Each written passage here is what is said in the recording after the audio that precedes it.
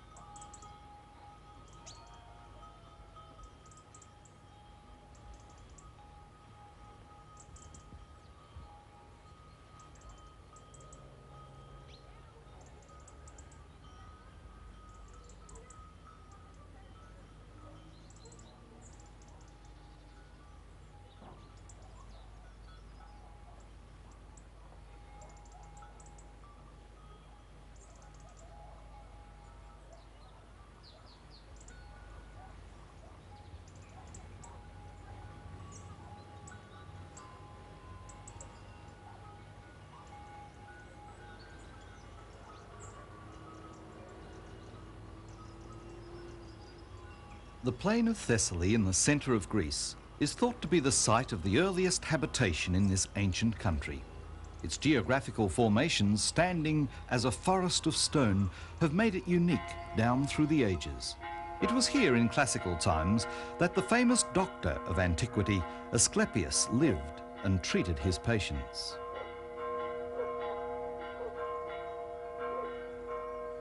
In the 11th century, some hermit monks started living in the caves and ledges on the sides of the stone formations. Until by the 12th and 13th centuries, this area, now known as Meteora, became a major centre of monastic life.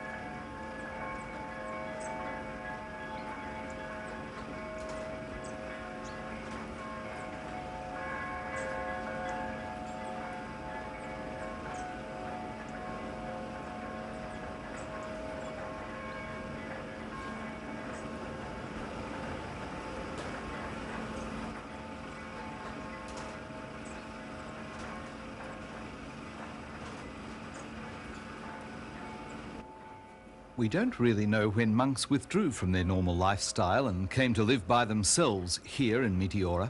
The first monks to do so, however, lived very simple lives. They built rough shelters on the sides of cliffs and lived there for up to 40 years completely alone.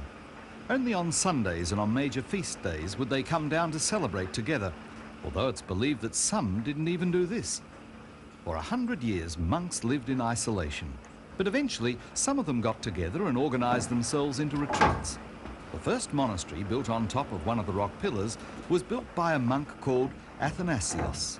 The monastery was built on a rock known as Platylithos, 431 metres above the floor of the valley. He called the rock Meteora, meaning in the air. Eventually, the whole area became known as Meteora.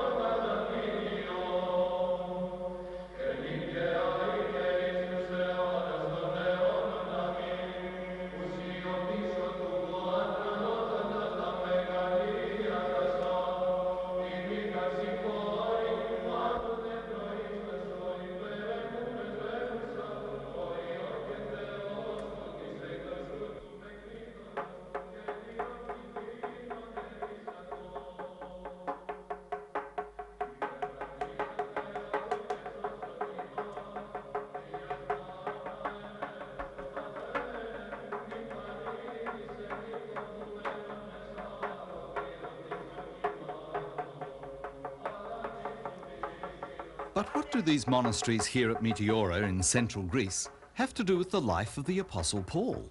We can't help but admire the dedication, faith and engineering skill of the monks who built these monasteries over 550 years ago, but this is not the life that Paul wanted us as Christians to live. This is a life lived away from the world. Paul was very much part of the world. Wherever he went, he mixed it with the best of them. He went straight to where it was happening. In this episode, we're going to look at Paul the philosopher. Paul the man who debated, argued, talked, pleaded and preached against the prevailing philosophies of his time. What he said will help us not to be afraid to face the current worldview, but to approach the world head on, knowing that the gospel is not philosophy, but truth.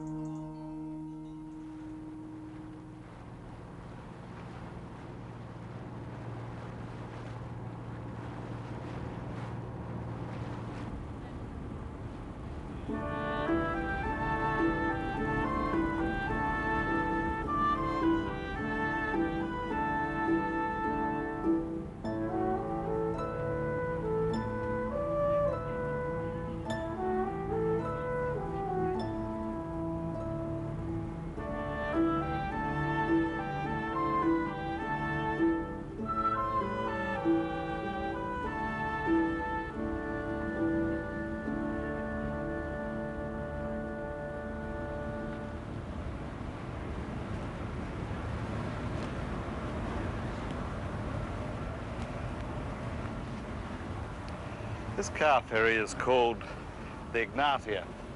It's the most appropriate name because the Ignatian Way was the great Roman road that used to run from Constantinople right across Macedonia, Greece, through Yugoslavia, and eventually down into Rome. The Apostle Paul travelled the Ignatia Way when he wanted to move through Macedonia down into Corinth. Today, these car ferries move right across the Mediterranean in every area, bringing passengers all to the Piraeus, and from the Piraeus up into Athens and Corinth. And that's where we're going, because the Apostle Paul wanted to come to Athens. Athens was the university capital of the world. It was the centre of all learning, of culture and philosophy. And it was to the centre of learning and philosophy that Paul was to come to proclaim the gospel of Jesus Christ.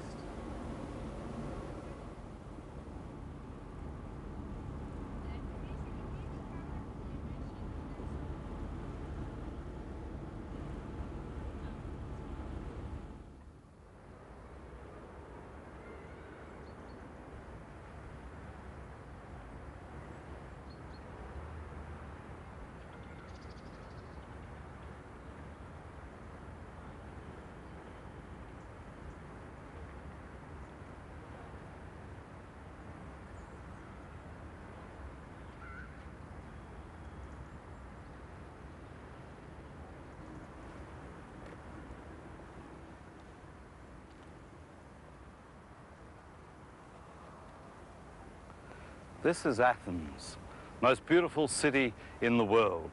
When the Apostle Paul came here in the 1st century, it was already one of the most beautiful cities of all. It was the home of the great classical philosophers.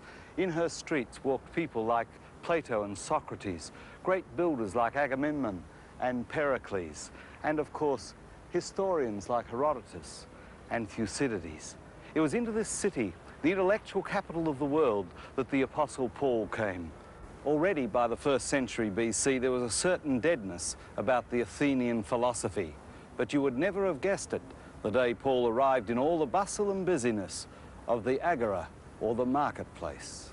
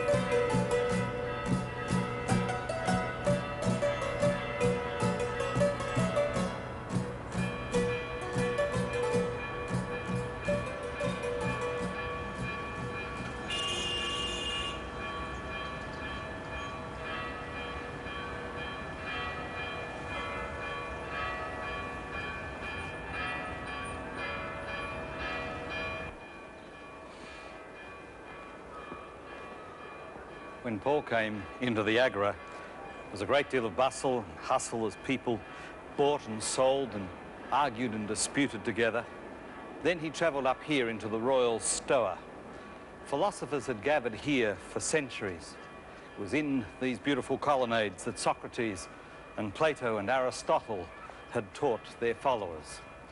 There were a group of philosophers here at the time who used to hold onto the edges of their gowns and walk through the colonnades here, teaching their students as they followed and flocked round about, called the Peripatetics. They were philosophers on the walk. When Paul came to this royal stoa, he was a philosopher on the run.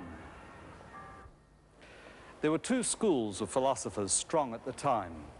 The first were the Epicureans, the followers of Epicurus, who used to teach just down in the Lyceum. He lived from 342 down to 270 BC. And Epicurus taught that a person would have full pleasure if he followed every virtue. However, that teaching degenerated, particularly under the Romans, into a hedonism, a sort of, as Paul described it, eat, drink, and be merry, for tomorrow we die philosophy. The second group of philosophers were the Stoics, named after this stoa. They were followers of the teaching of Zeno, who came from Tarsus, which was the hometown of Saul. And they taught that the most important thing was not the body, but the mind, the wisdom and reason behind everything. And Paul described them when he used the phrase, the wisdom of this age. Well, when Paul came here, the philosophers scoffed at him. In fact, they used a term, a spermologos, a sparrow who picked up crumbs of wisdom. The philosophers didn't dispute Paul's content, but he didn't have the form of rhetoric of a proper orator. However, he was teaching about Jesus and what he called anastasis, resurrection. And this was new. And so they invited him to come on up to the council of the Areopagus to tell them some more.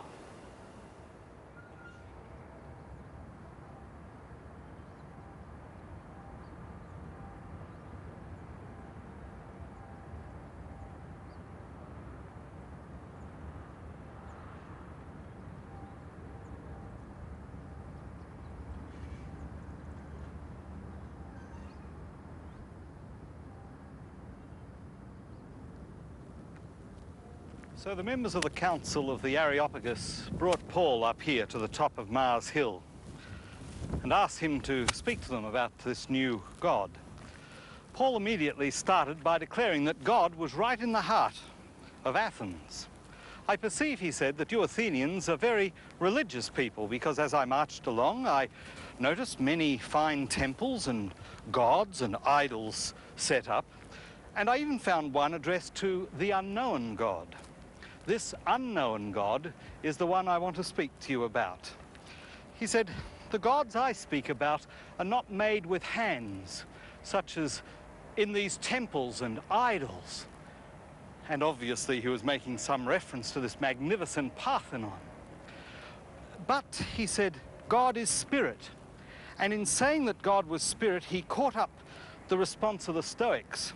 And saying that God was self-sufficient, he caught up the response of the Epicureans. Smart man. He now had the leading philosophers agreeing with him. And this God, he said, in your own city, wants us to seek after him and find him. And here Paul made a very strong statement. For from one man God has made all the nations of the earth to dwell.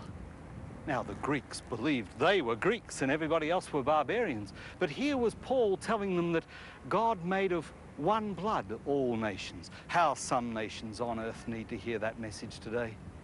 And this God we must seek after. Because Paul was saying, as Longfellow put it, that we believe that even in savage bosoms there are longings and strivings and yearnings for the good they comprehend not. And that feeble hands and helpless, groping blindly in the darkness, touch God's right hand in the darkness and are lifted up and strengthened. That right hand of God came among us, Paul says, in Jesus. He quoted some of their own poets. For in him we live and move and have our being, he said. Even as one of your own poets has said, God is among us. He was quoting poets from Cilicia and Eratus, who came from Crete. Paul was making a strong point, and now he moves to his conclusion. Therefore repent, he says, and turn back to God. For God has appointed one man, Jesus, and has proved it by raising him from the dead. And immediately he mentioned Jesus and the resurrection. There was uproar because they did not believe in the resurrection from the dead. Now, at the uproar, there were those who disbelieved, some who disputed, but there were some who believed, including one of the council members himself, Dionysius the Areopagite, and then Damaris, one of the women who were in the area. Well, the irony is twofold. Firstly, of all the names of the great philosophers who were there that day, all are forgotten except the two who believed in Jesus, Dionysius and Damaris. And the second irony, those philosophers who had disputed with Paul down in the royal Stoa were up here refusing to accept the bread of life and instead were content with the scraps of human wisdom. Κάτω τα χέρια από το ταξί! Κάτω τα χέρια από το ταξί! Κάτω τα χέρια από το ταξί! Κάτω τα χέρια από το ταξί! Κάτω τα χέρια από το ταξί! Γιατί για να μας κατατάξουν σε μια δεύτερη κατηγορία, για να σπάσουν τους δεσμούς που έχουμε μαζί. Απαιτούμε λύσεις και όχι επεγμό! Απαιτούμε λύσεις και όχι επεγμό! Είμαστε ενωμένοι! Τέρμα! Πια στον επεγμό! Με τα μονοπόλια ή με το λαό! This is not exactly a monastery, but it's the heart of downtown Athens. And what is happening here today is just something in the normal life of Athens. There's a strike on about taxi drivers. They want better conditions. Now, the Apostle Paul is not likely to have been in a monastery somewhere in this situation. He's in the streets talking with the people. And that's where Christianity should be, in the streets with the people about the concerns they have on everyday life. Christian faith isn't an escape from living, it's thrusting your faith into living and being real with the issues of today. Κάτω τα χέρια από το ταξί! Κάτω τα χέρια από το ταξί! Κάτω τα χέρια από το ταξί! Κάτω τα χέρια από το ταξί! Κάτω τα χέρια από το ταξί! Κάτω τα χέρια από το ταξί!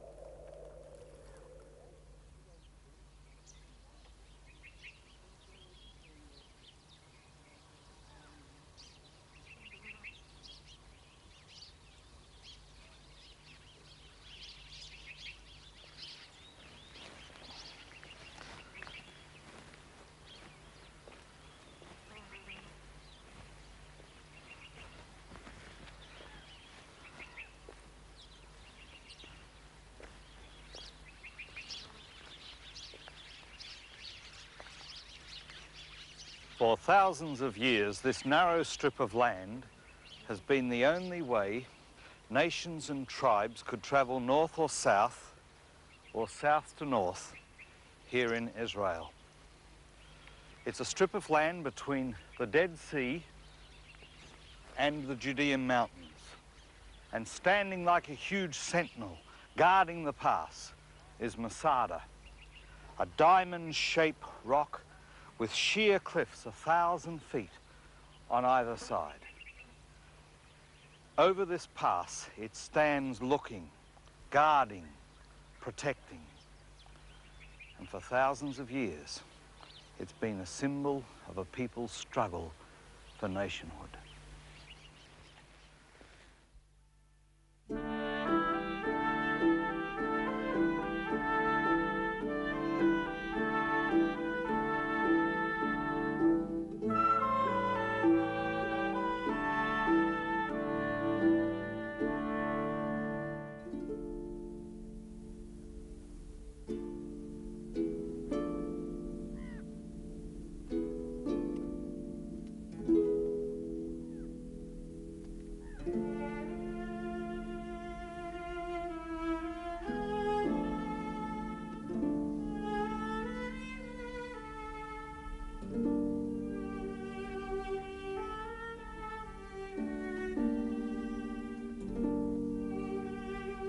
Masada was first fortified by the Maccabean king Alexander in the 1st century BC.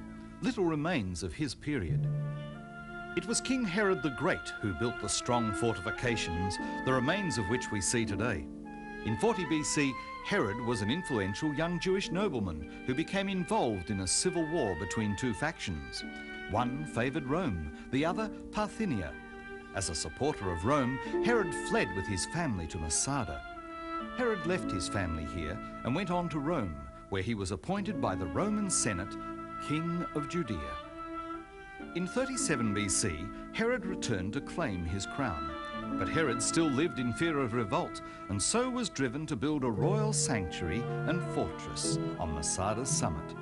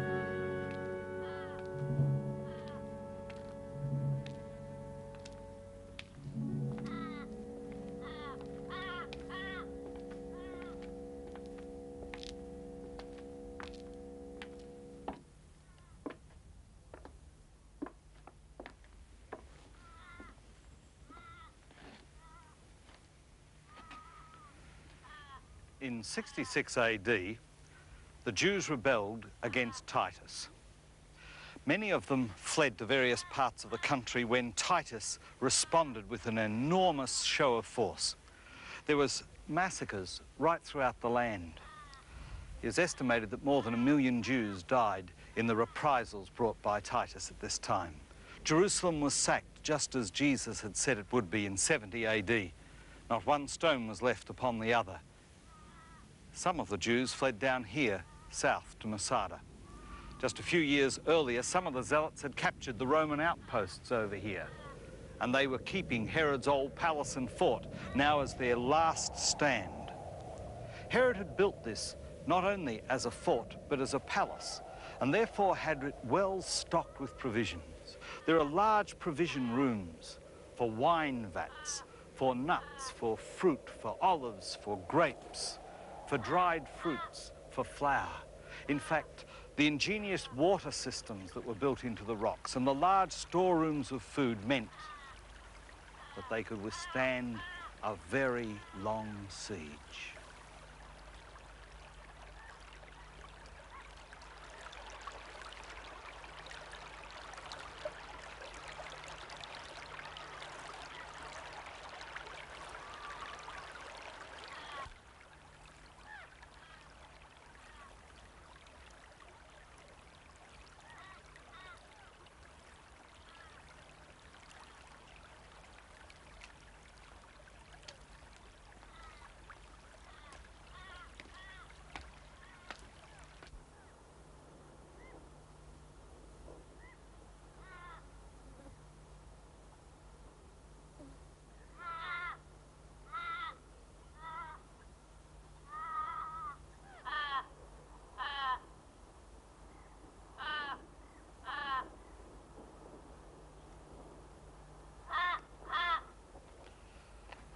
This was the site of one of the bloodiest and the proudest moment of Israel's history.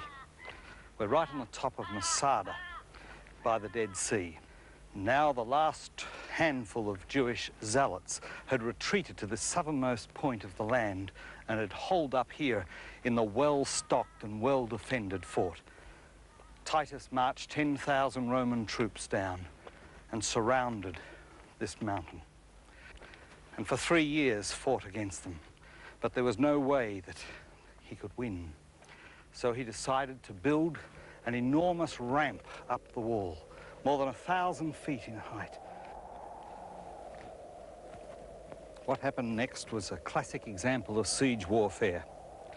Titus ordered Flavius Silva to take charge of the final assault upon Masada. He brought tens of thousands of Jewish slaves to build this huge earthen ramp, 1,300 feet high, up the side of the walls of Masada. The Romans were good engineers. They were well stocked, they had plenty of provisions, and they had 10,000 crack troops and thousands of slaves. They mounted a campaign, but they were against zealots who were religious in their fervour and devoted to God and their own survival. The Romans ran this 5-kilometre wall the whole way round so that no one could get out, and built 8 large siege camps to house their soldiers and others for the slaves. And then they built the ramp and slowly began to drag their huge war machines. It looked like Masada would fall.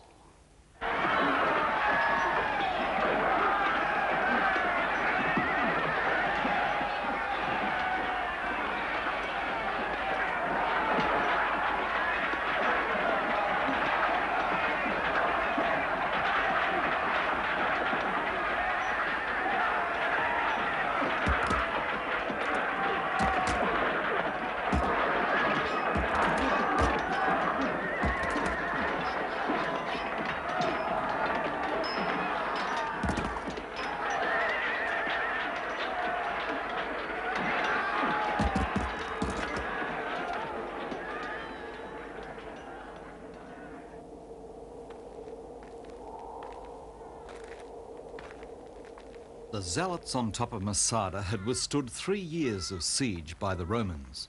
But their leader, Eleazar ben Yair, knew that they would not be able to withstand this attack by the Romans.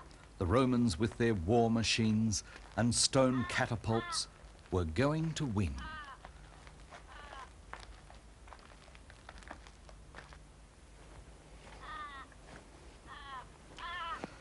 The great siege machine was dragged to the top. Thousands of people were employed, and the battering rams smashed against the wall, and the walls began to crumble. Eleazar put up wooden defences, and the Romans fired hundreds of flaming arrows, and the wooden defences caught fire and burnt through. By the end of that night, the last of the wooden walls would have been all burnt through. That evening, Eleazar gathered more than 960 people that were here in the compound together. I have a copy of what he said as recorded by Josephus. Let Eleazar ben Yair speak for himself. Speaking to his people, he said, "Since we long ago, my friends, resolved never to be servants of the Romans, nor of any other but God himself, who alone is true and the Lord of mankind, and the time is now when we will have to put our resolution into practice. I cannot but esteem it as a favor that God has granted us, still within our power to die bravely and in a state of freedom, rather than to live in slavery." And he finished by saying, "The punishments which we will receive in this life, let us receive not from the Romans, but from our own hands.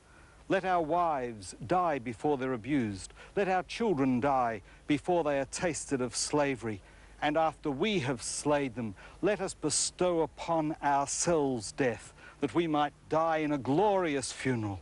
Let us first of all destroy our money, but let us not destroy our provisions, lest when they've broken in and seize us, they will see that we spared for nothing." And with one word he finished up, "According to our original resolution, let us prefer death before slavery." They elected 10 men, each to kill about 100 others. And slowly the women and the children were put to death. And then the 10 men wrote their names on lots and drew their names, and one killed each of the other 9 in turn.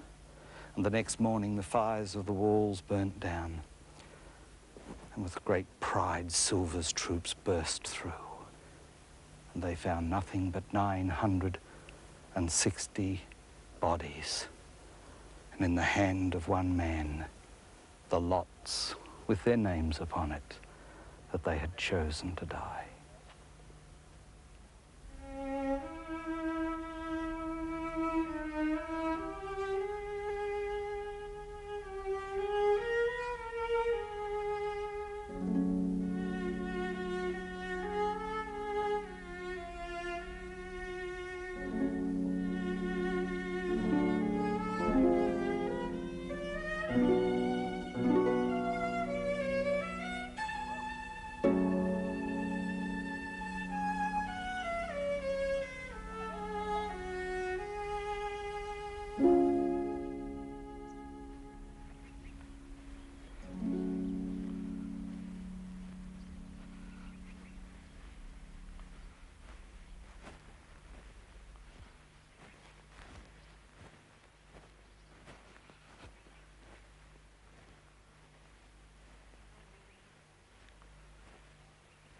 Today, Masada stands as a symbol of Jewish pride in their history and in their nationhood. Even in the day of Paul, before Masada fell, they were fiercely proud of their nation and of their history. And wherever Paul went, he went first of all to his own people and spoke to them in the synagogues. And wherever he wrote letters, such as when he wrote to the church at Philippi in Greece, he explained to them the traditions of his people and of his heritage. For example, when he wrote to those Greeks, he said, "I was circumcised on the 8th day. I belong to the nation of Israel. I am a Hebrew of the Hebrews. As to the law, I was a Pharisee. As to zeal, I was a persecutor. As to righteousness, I was blameless." Paul, like all Jews, was proud to be a patriot.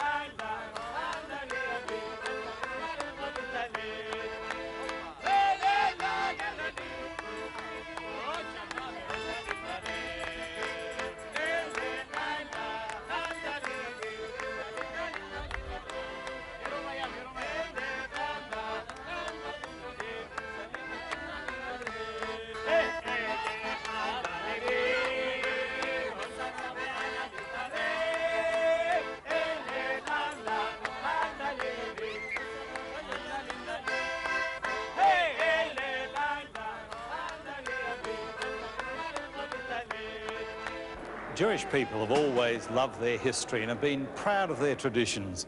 And here in the scroll room, people come to meditate on the law and to pray and to consider the Torah, the law of God. Saul had learnt the Torah by heart, even as the same way young men today still learn by heart the Torah, the sacred scriptures.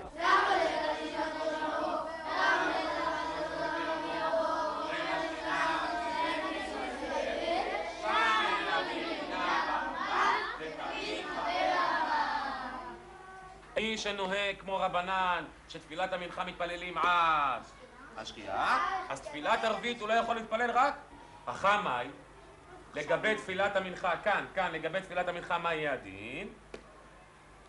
נמשיך את הגמרא. אמר השתיק ולאמר לב ולעמידי. מי שתק? רבי יצחק. הוא לא ידע לענות על השאלה הזאת. In his preaching, Paul frequently went over the history of his own people, recited the purposes and the prophecies of his people. Paul was proud to be a Jew and proud of his history and traditions. That is why he always went to the Jewish synagogue first and spoke to his own people every time. It was only when he was rejected that he then went to the Gentiles and told them of the gospel about Jesus. There are two things about the heritage of Paul that we ought to consider. Firstly, Paul loved his own people. He loved his Jewish race dearly. In fact, he even said, I wish that I were accursed of God if this would be the means by which my own people were to be saved. He had a mission to take the gospel of Jesus as Messiah to his own people. Secondly, Saul was proud of his Jewish traditions, proud of the law, the Torah of God, proud of his heritage. One of the problems that troubled Paul about his own people more than anything else was, why did they reject Jesus?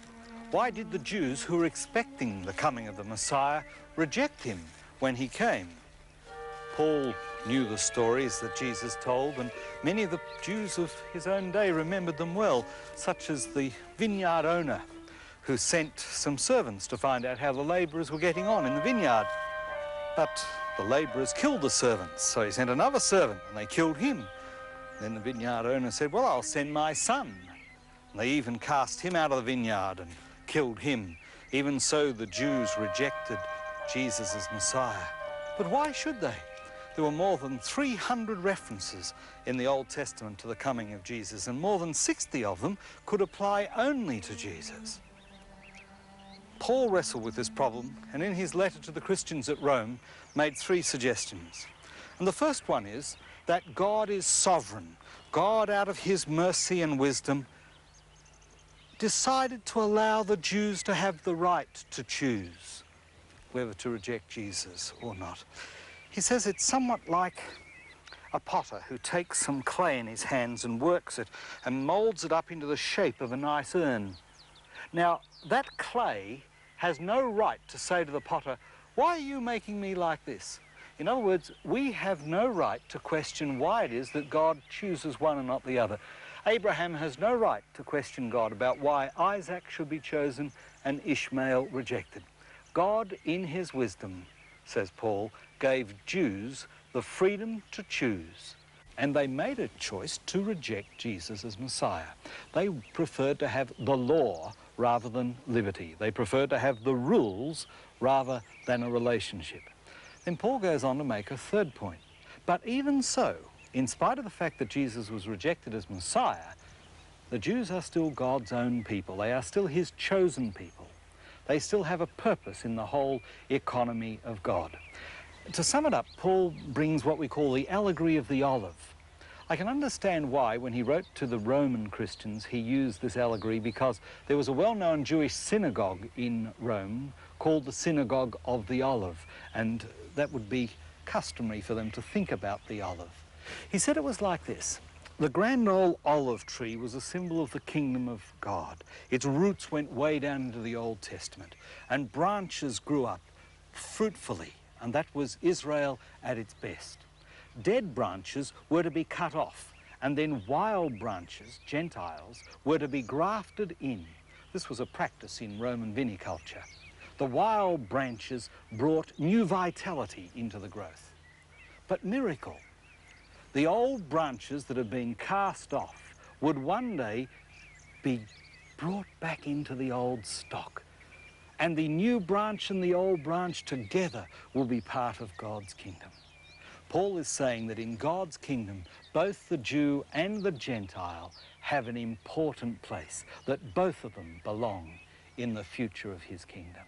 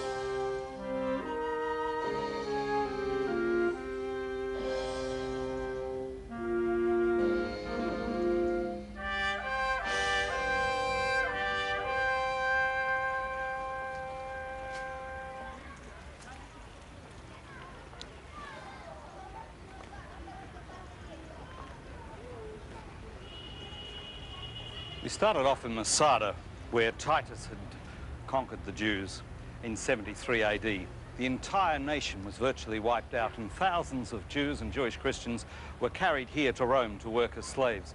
This arch of Titus represents his victory.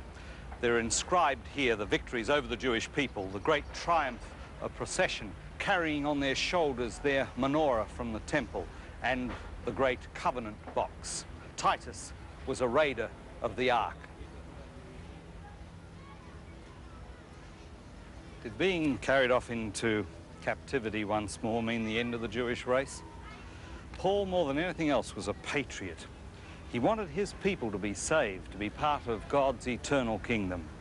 He wanted his people to come into the kingdom of God in the Messianic era. More than anything else, the Apostle Paul loved his people. He was a patriot for his Jews.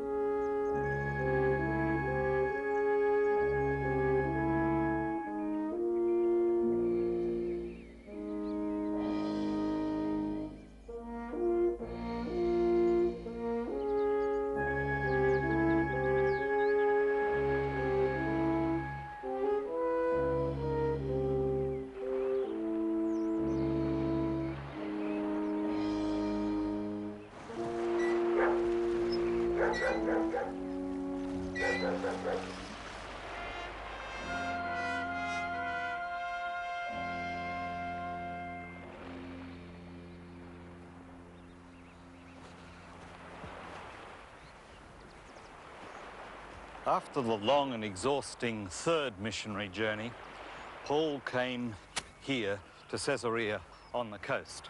And when he got here, he discovered that friends were here not wanting him to go on to Jerusalem. That in a dream he was troubled, indicating he would get into trouble if he went to Jerusalem. There was some rumours and gossip around that some men were threatening to kill him if he did go to Jerusalem. And then there was a prophecy that said that if he went to Jerusalem, he would be taken prisoner, but at least he would then go on to Rome, where he could still witness. So Paul determined to go ahead as a proclaimer. He proclaimed that gospel both in his written epistles and in his spoken word.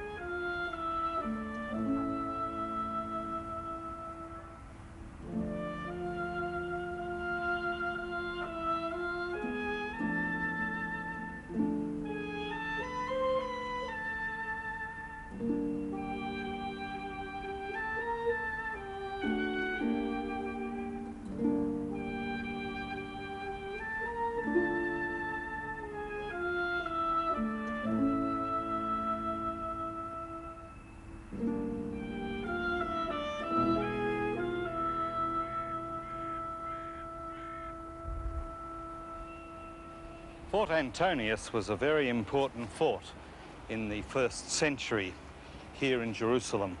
Like this citadel of David, it was part of the original old walls surrounding Jerusalem. And it was here the Roman commander kept about 1,000 of his troops to keep peace in what was rather a troublesome jurisdiction. A very interesting event took place here concerning the Apostle Paul.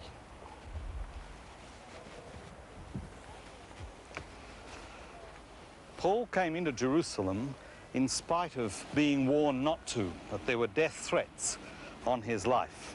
In this episode, we look at Paul as a proclaimer of the gospel. You would never think that here, in a fort, under threat of death, that you would see Paul proclaiming the gospel.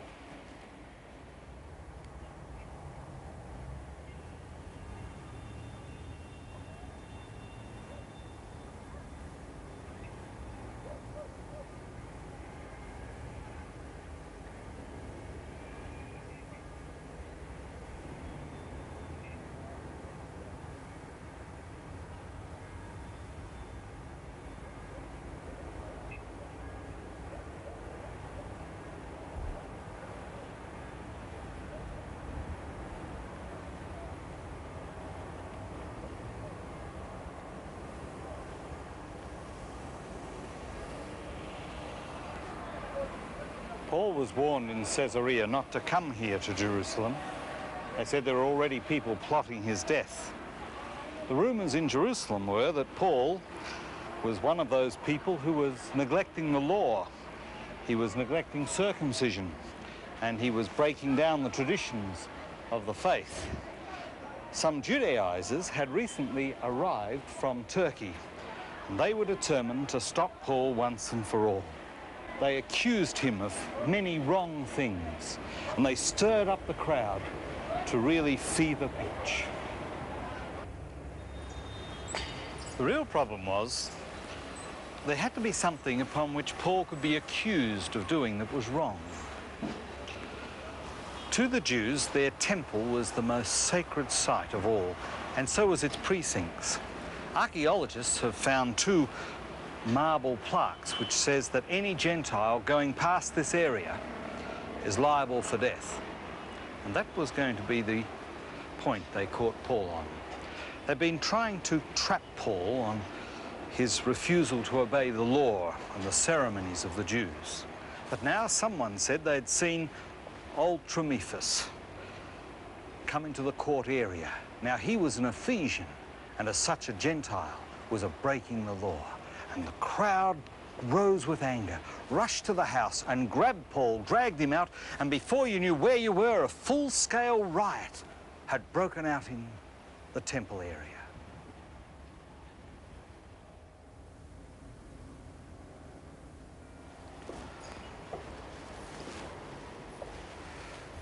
News of the riot quickly got to the commander at the fort, and he raced down with about 120 men to the temple area, and they forced their way inside the crowd, and they grabbed Paul and stopped the people beating him.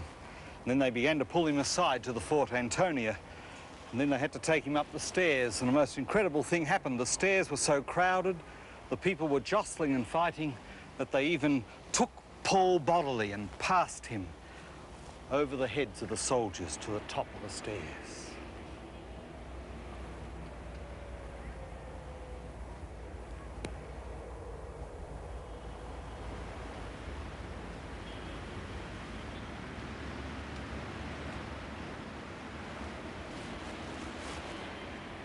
As he was being dragged up the stairs, Paul asked the commander in perfect Greek if he had permission to speak.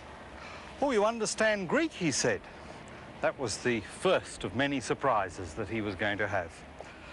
Paul said, "I'm a Jew, a citizen of Tarsus, which is no mean city." And Commander Claudius Lysias, for that was his name, gave permission to the apostle to speak to the roaring crowd. And Paul did something of great interest. He turned to the crowd and addressed them in perfect Hebrew. And when they heard the cultured tones of the sacred language, they fell quiet.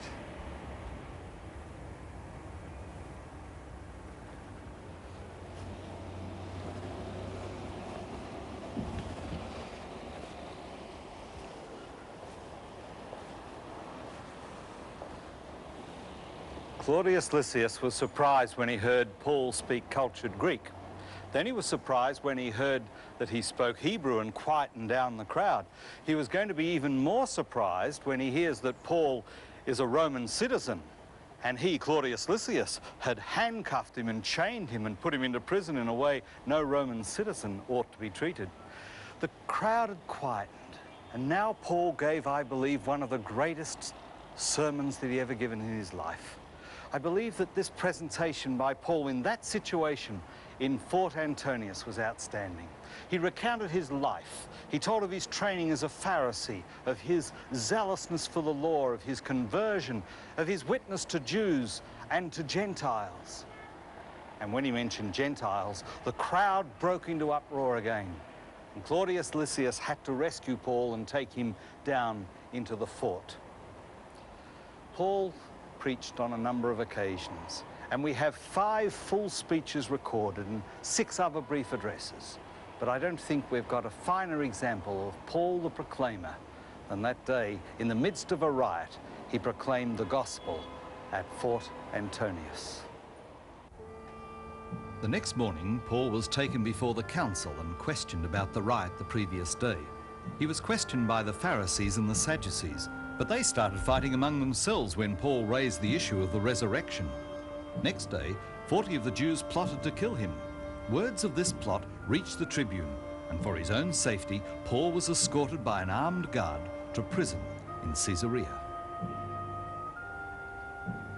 When Paul proclaimed the gospel, he used more than the spoken word. He also used the written word. Paul wrote 3 kinds of letters. The first he wrote to churches he established. In these he argued about the faith and laid down doctrine. The letters to the Corinthians and the Ephesians are typical of this first sort. The second were the pastoral letters written to encourage young ministers like Timothy and Titus. The third were those he wrote in prison.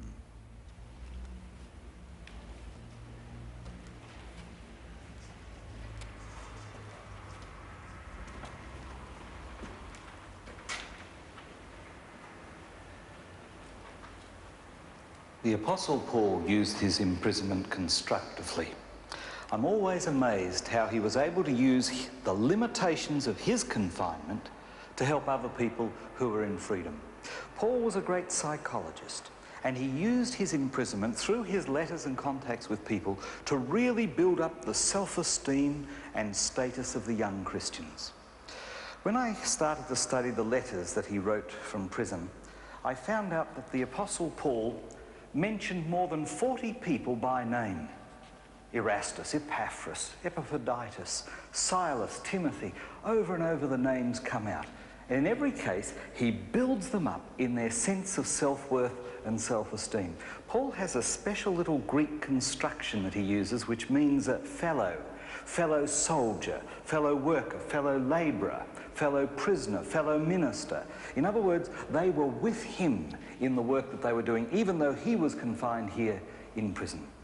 When you study the letters of Paul, you discover that they are informed, they are inspired, and they are instructive.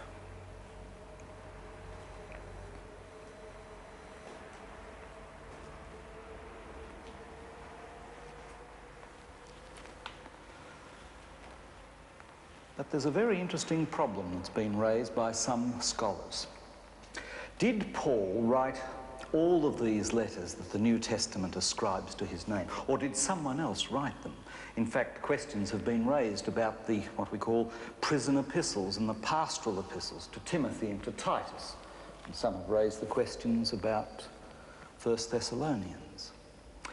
Well, in our day, we've been able to examine the manuscripts much more closely, and by using computer technology, we've been able to go into the Greek construction, the use of conjunctions and vowels, and the way the sentences are constructed, and vocabulary and style. And by making comparison of all the letters, we're able to say with some certainty that they were all written by the same person, and that there is no reason why all of these letters shouldn't have been written by Paul, and in point of fact, they probably were written by Paul. There are 3 things that come out of all of his letters, especially those written in prison. First of all, Paul always proclaims the gospel of truth about Jesus Christ. Secondly, he doesn't allow himself ever to get sidetracked on irrelevant issues. And thirdly, he makes the point that Jesus Christ can change the lives of people. To use our technology, for him, Jesus was the great change agent. It was only through Jesus Christ that people could find newness and purpose in life. And that was the central point of all of his letters.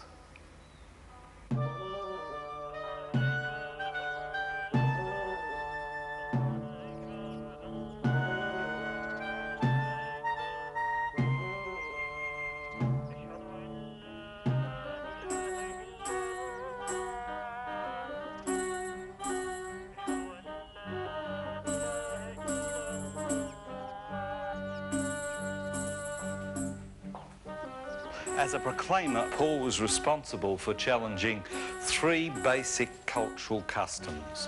One had to do with racism, the other was the status of women, and the third was slavery.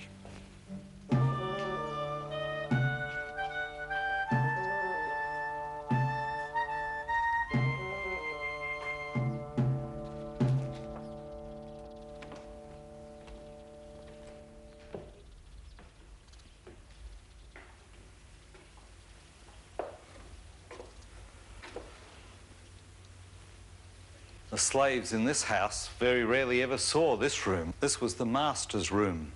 Institutionalised slavery has always been a curse, and the Apostle Paul did more than anyone to outlaw slavery. It came about because two people, one a master and one a slave, both became Christian. Paul wrote to the master. His name was Philemon, and the little letter from Paul to Philemon is in your New Testament. And Paul converted his slave, Onesimus, or Useless, as he was known. He said that now you are both brothers. Your functions are different, but your status is the same. You are both sons of God. And in saying so, Paul helped undermine the whole institution of slavery.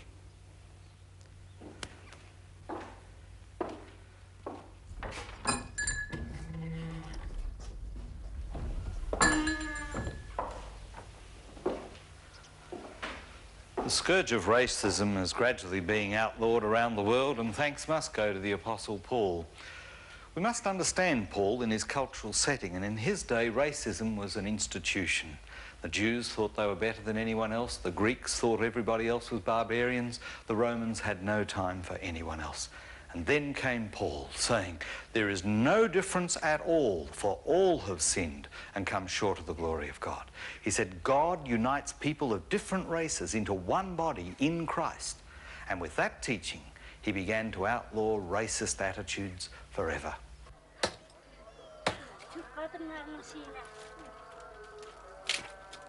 The third cultural custom that Paul ran into was the status of women.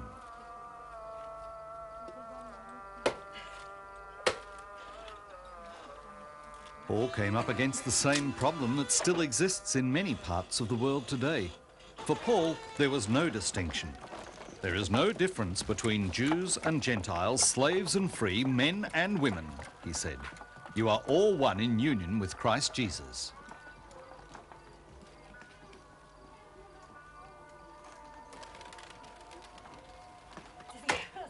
Paul was called on to arbitrate in a dispute in the church at Corinth over the role of women. Although Paul had a basic principle, it seems to have been overruled in a number of instances. The first problem concerned women speaking in church. He told them to ask their husbands when they returned home. What if they had no husband? He didn't answer that question. The other problem at Corinth was, what should women wear on their heads when they prayed or spoke in church? Paul gives us 5 answers as to why women should have their heads covered while preaching or praying, but in the end, he tells the church to judge for yourselves. A deeper issue concerned Paul completely changing the customs by appointing women as leaders in the churches. At Philippi, there was Lydia, Euodia, and Syntyche. In Thessalonica, there were a number of women of high standing. In Athens, there was Damaris, and Priscilla developed churches in her house at Corinth, Rome, and Ephesus. In Rome, there was Phoebe, whom Paul calls a minister in exactly the same way as he calls Timothy and Titus ministers. There was also Junia and her husband Andronicus, both of whom were apostles. In fact, of 26 people mentioned in the church at Rome, 8 of them are definitely women. In his letters, Paul mentions more than 20 women in leadership positions. Paul had changed forever the status of women.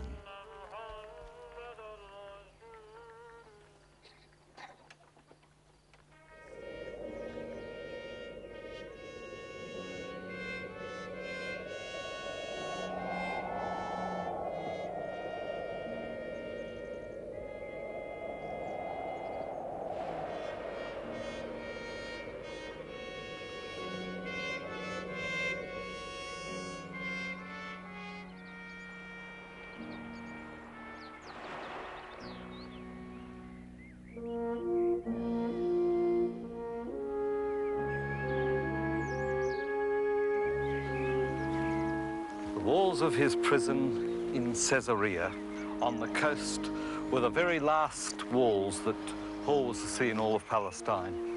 He then shipped out of this port towards Rome after 2 years of imprisonment. He was here in prison because he preached the gospel. This is a good place to assess his effectiveness as a proclaimer. There have been some theologians in the last century who have claimed that Paul was the greatest corrupter of the Christian message, that he took the simple message of Jesus, the carpenter of Nazareth, and complicated it with tremendous theological insights. But a closer examination of the teachings of the Apostle Paul revealed that he understood clearly with great insight the details of the teaching of Jesus, and that he applied it in a most remarkable way to a very sophisticated and complex world. Far from being the greatest corrupter of the Christian faith, Paul was, in point of fact, the greatest interpreter of the Christian message from the greatest teacher of all.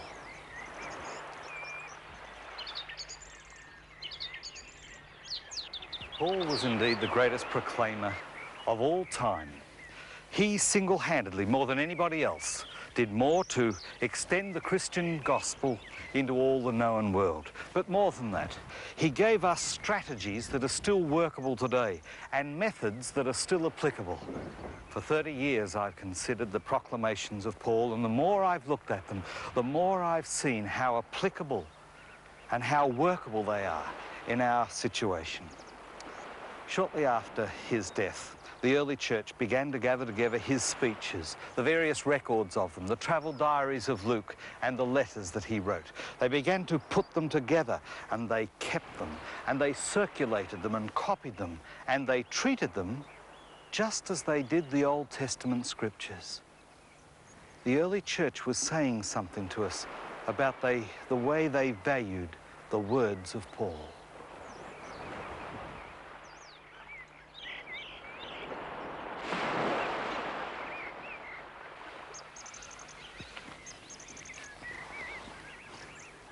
More than anything else, it was the way the early church treated those writings of Paul that convinces me of the enormous value of his words. More than half the total New Testament was written around what he had to say and the copies of the letters that he wrote. They indicated in the most beautiful way, once and for all, what the early church thought and what we in our turn ought to think of Paul the Proclaimer.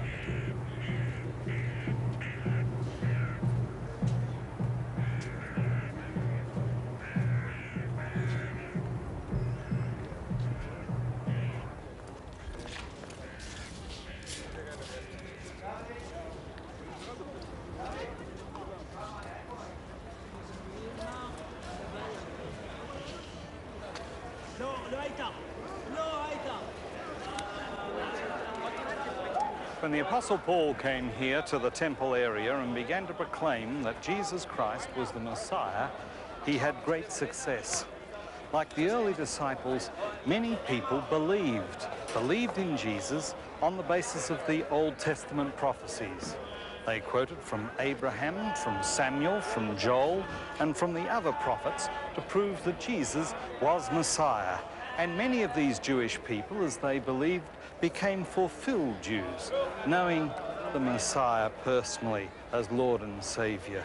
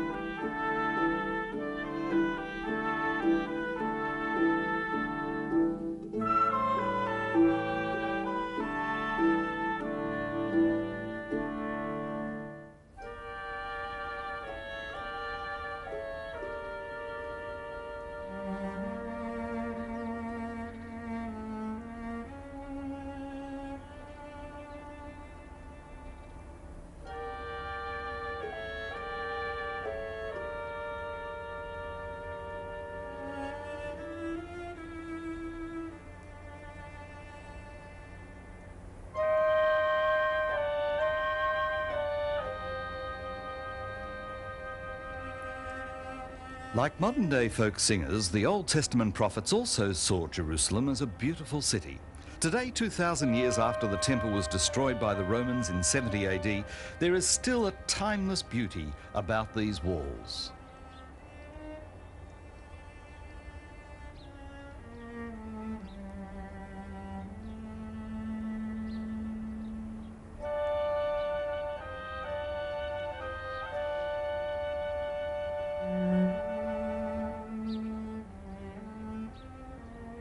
These rebuilt walls once supported the mound on which Herod's temple was built. The huge stones at the bottom weigh over 20 tons and were found in their original position after having been covered by earth for 1900 years. The children of Israel's first temple was the tabernacle, or portable sanctuary they carried with them in the desert. It wasn't until David had conquered this city of Jerusalem that he realized the need for a permanent place for God to dwell. However, it was his son Solomon who built the first temple here in 960 BC. Nothing remains today of that first temple. Over the following centuries, Solomon's temple was neglected until 300 years later it was in need of considerable repair. In 587 BC, the repaired temple was looted by Nebuchadnezzar, the king of Babylon. When the exiles returned, Ezekiel had a vision of a new temple which lasted 500 years until the Roman general Pompey captured this part of the world in 63 BC. Herod built his temple in an attempt to win the favour of the Jews. He took great care to respect the sacred area, training 1,000 priests as stonemasons so they could build the shrine. The lowest foundations of Herod's wall can be seen in this excavation. To build his temple, Herod first of all levelled off an area measuring 400 metres by 250 metres. The area roughly now occupied by the Muslim Dome of the Rock Mosque. In some places, the rock was cut away, but a large part was built up with rubble and the whole area enclosed by a wall of huge stone blocks. Herod's temple, finally finished in 64 AD, lasted only 6 years before the Roman general Titus gave the order to raze it and all of Jerusalem to the ground. And that's the way it stayed, right up to the present. But what has the destruction of the temple got to do with Paul as a prophet? All of Scripture, including the writings of Paul, have a prophetic ministry. The destruction of the temple in 70 AD had been foretold by Jesus on his entry into the city just prior to his arrest and crucifixion. Just as that prophecy came to pass, as we can see just by looking around, so the prophecies made by Paul will also come to pass.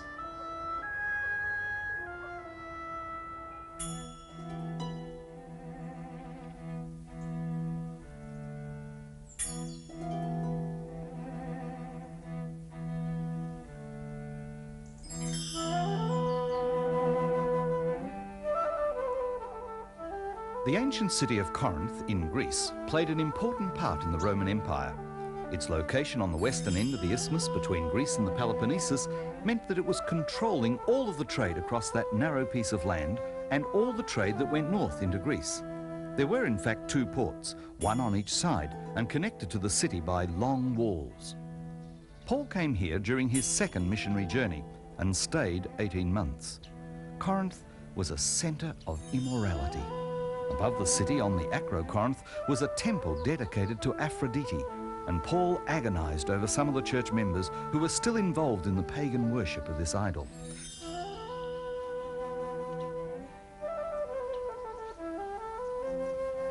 In his letters to the church here at Corinth, known as 1st and 2nd Corinthians, Paul sets out for us the sacrament of the Lord's Supper. When Paul gave his teaching on the Lord's Supper, he very strongly tied it in to the second coming of Jesus.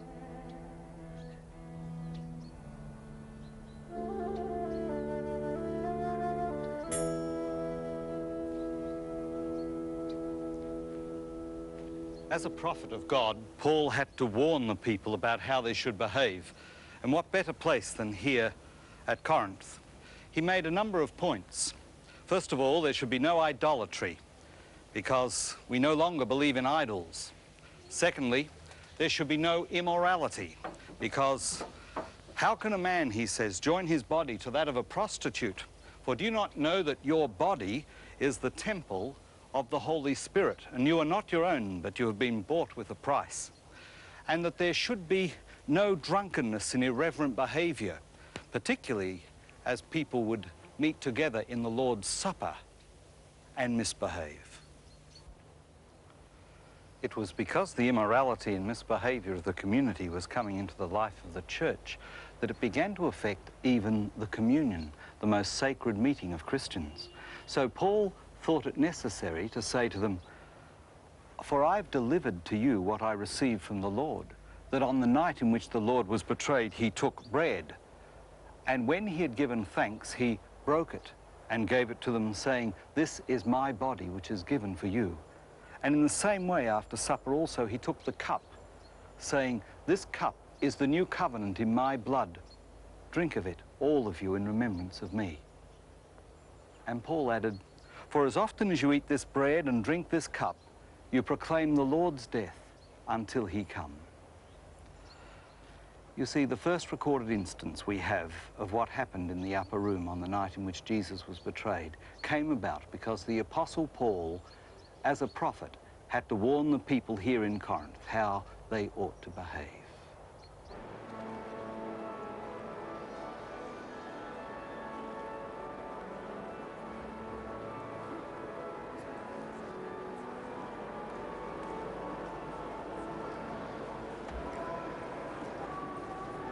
Since Paul first wrote about the events of the Last Supper, the manner in which the sacrament is celebrated has gone through many changes.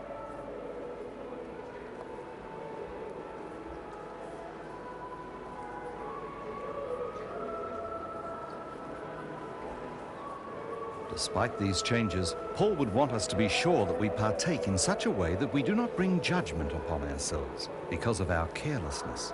For Paul, the Lord's Supper is a prophetic pointing to our new life and presence with Christ. In Paul's words, we are to partake until he comes. This is St. Peter's Basilica in Rome, and every day there are services held in many parts of this magnificent building.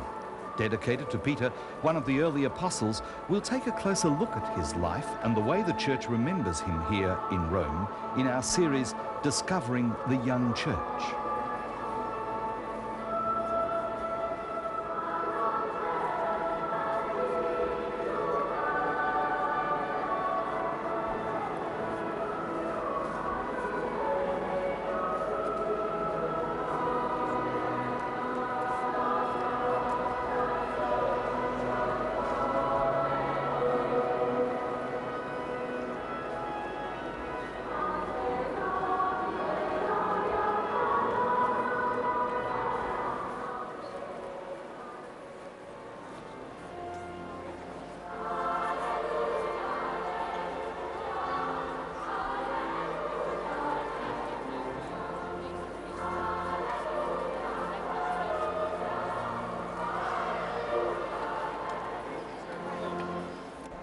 As a prophet, Paul also talked about baptism. He reminded his readers that baptism was like being resurrected spiritually.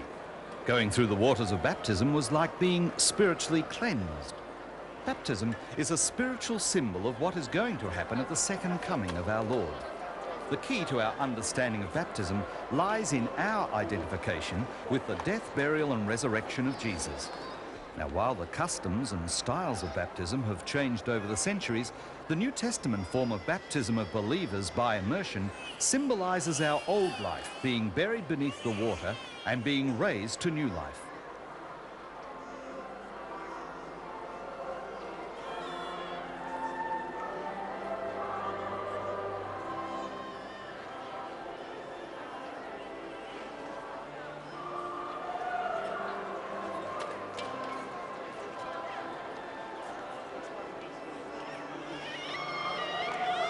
Paul would not equate baptism as a new form of circumcision to initiate babies into the kingdom. Neither would he declare that Christians can be saved from immorality, sin and moral imperfection by baptism. That requires a conscious decision to accept Christ's offer of salvation through his death and resurrection.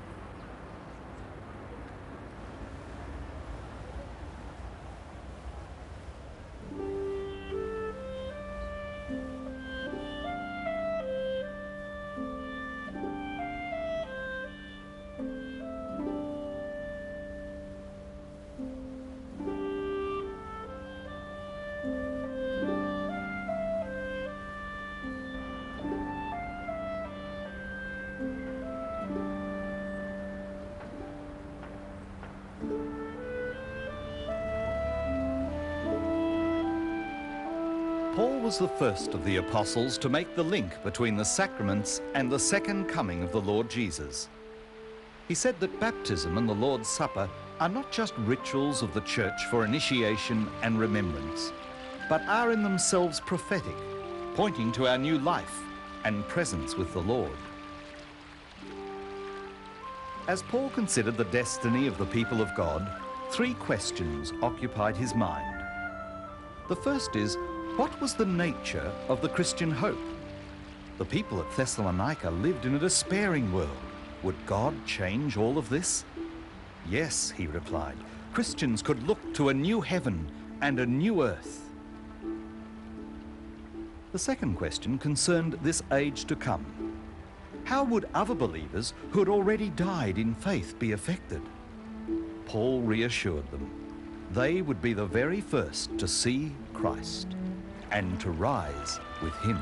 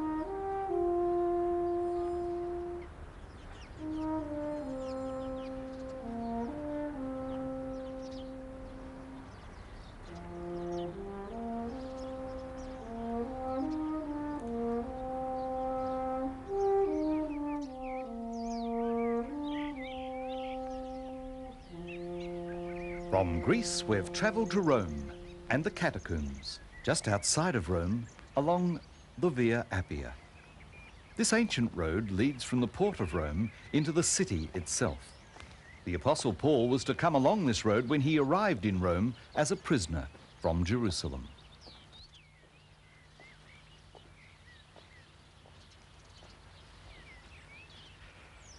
There was already an established Christian community in this part of the world when the Apostle Paul came here in AD 61, and the community came out in force to meet him. There were slaves, there were a few rich people, there were some merchants, people who belonged to the entertainment industry and in the army, and they gathered to welcome the Apostle as he arrived. Right here in Rome, along the Via Appia, many Christians gathered in house groups. And by the 3rd century, some wealthy people had established large house churches in their homes. And they were, in point of fact, parishes. The catacombs, or cemeteries, were not originally designed to save people from persecution. They were really a practical alternative to burying people on the surface of the land. You see, land here was very expensive, and the soft ground underneath, or tufa, could be easily hollowed out into long passages and multi-level chambers for the burial of the dead.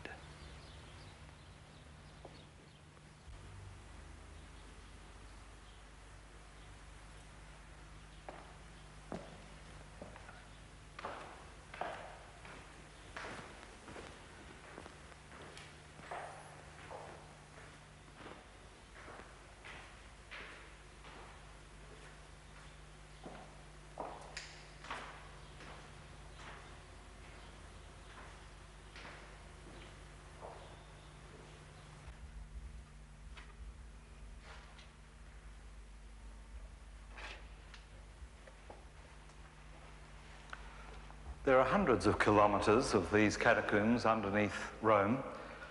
These niches were carved into the walls and people placed the bodies of their loved ones there.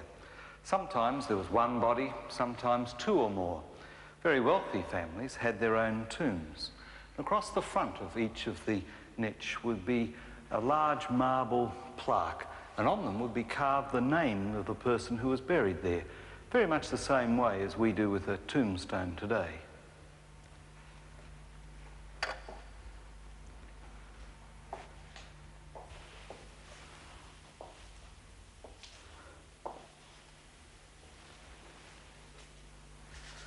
One of the reasons why these catacombs became so popular was the cult of the martyr. It was believed that the closer you were buried to the martyr, the sooner you'd be resurrected at the time of the resurrection. By the end of the 5th century, the practice of burying people here in the catacombs had ceased. However, by then, large numbers of people were coming to visit the catacombs as pilgrims, to venerate those who had died here. But by the end of the 5th century, the bones of the martyrs were being taken from the catacombs back to churches, and they, in their turn, became the centre of adoration.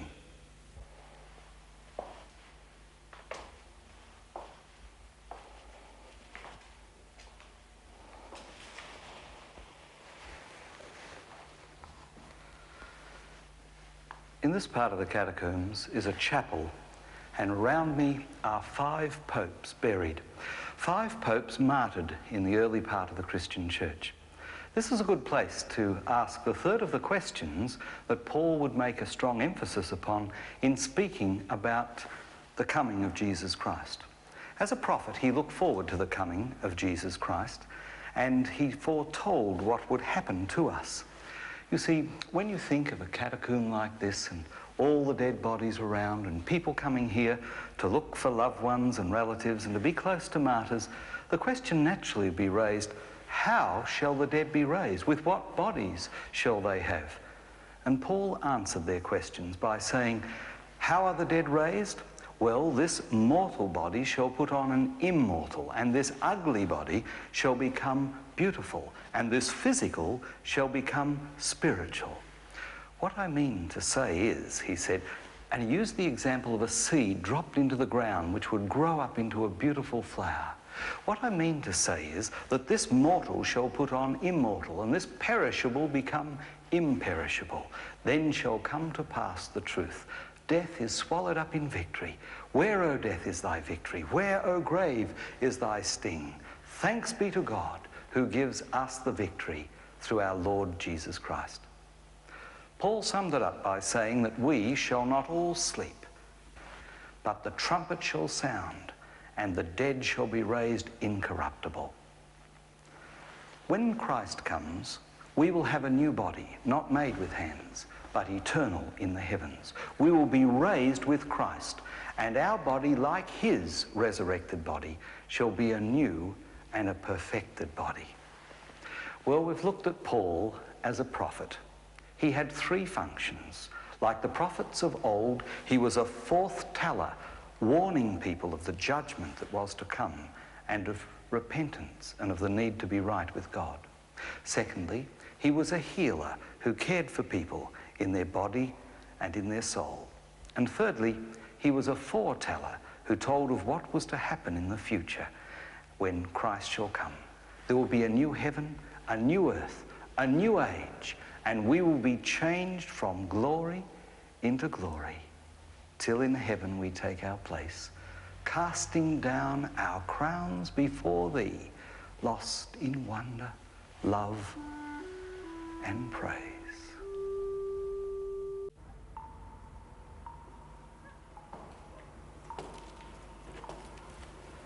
The Apostle Paul went into some of the finest prisons in the whole of the Roman Empire.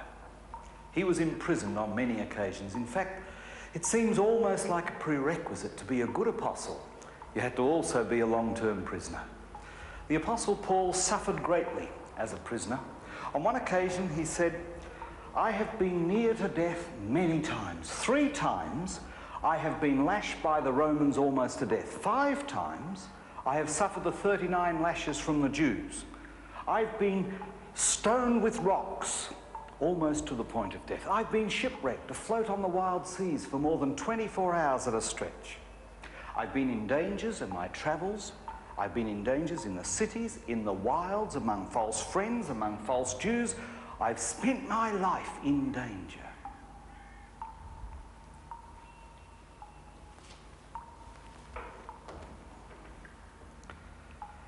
Dangers in the city, dangers on the high seas, dangers from false friends, from other believers. He said, "I've gone without food, without clothing, without sleep or rest." That's what it cost to be an apostle.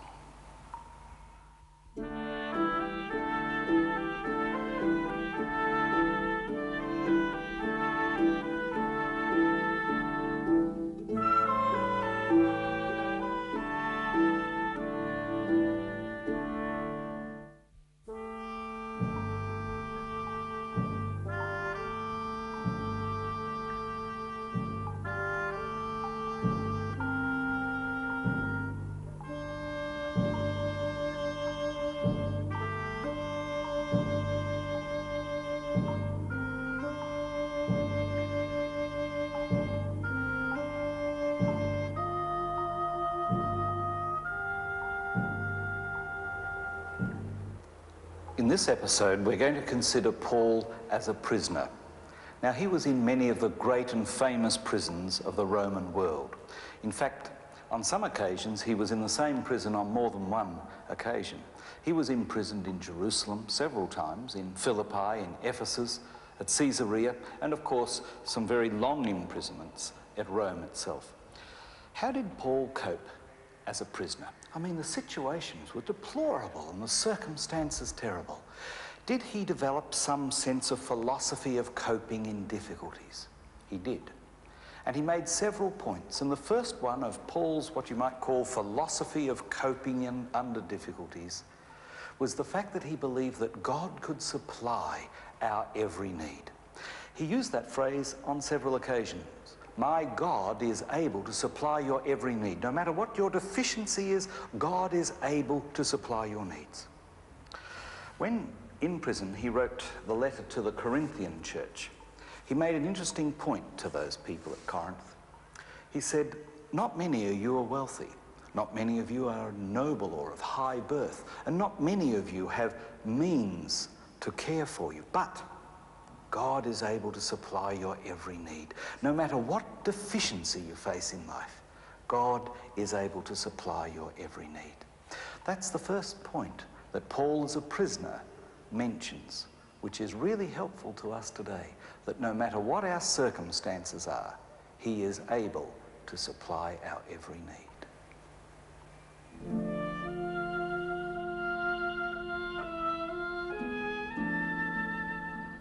Paul's imprisonments meant that he could not personally visit the churches he had established, and so he did the next best thing. He wrote them letters. These letters, as we've already said, make up the bulk of our New Testament. In this sense, we can be thankful for the times of imprisonment faced by Paul, because it was only enforced imprisonment that caused him to write instead of visiting, to dictate his thoughts instead of lecturing and speaking.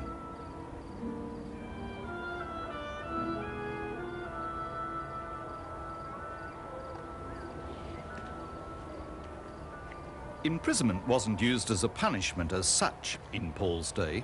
Prisoners were accused persons awaiting judgment.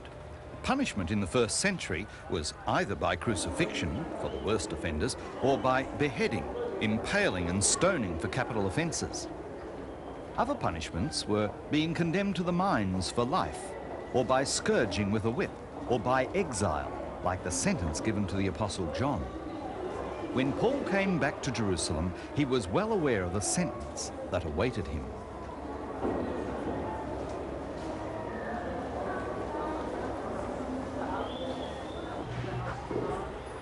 Paul knew he was walking into trouble, but still he came to Jerusalem, walking up this same old road that exists here today.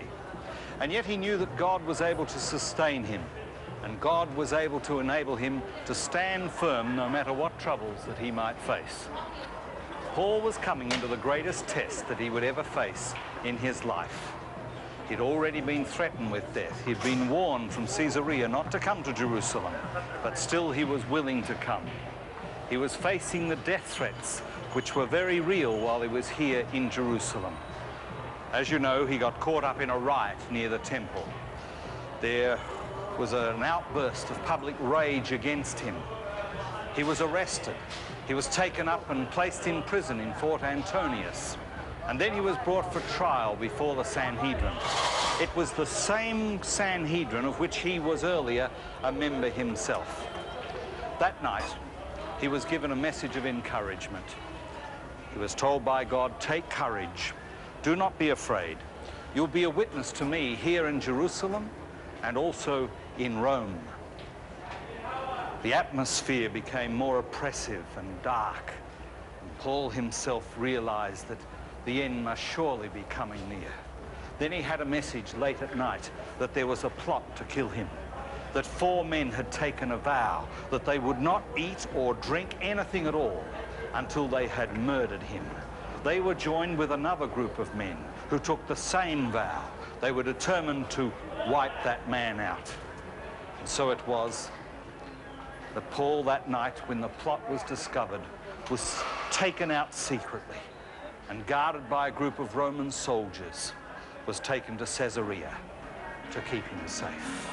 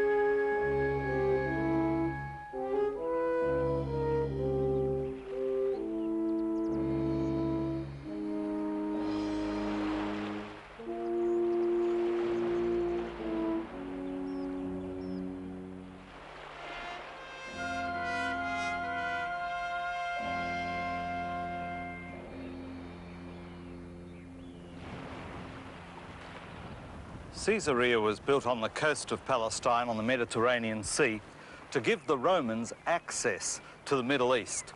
They built an artificial harbour by taking huge blocks of stone, some 50 foot in length, 10 feet square, and dropping them into 180 feet of water to build a huge harbour. And there, this centre became the centre for administration, for Roman justice, and also, when the winds blew, a cool relief from the heat of the inner desert sands.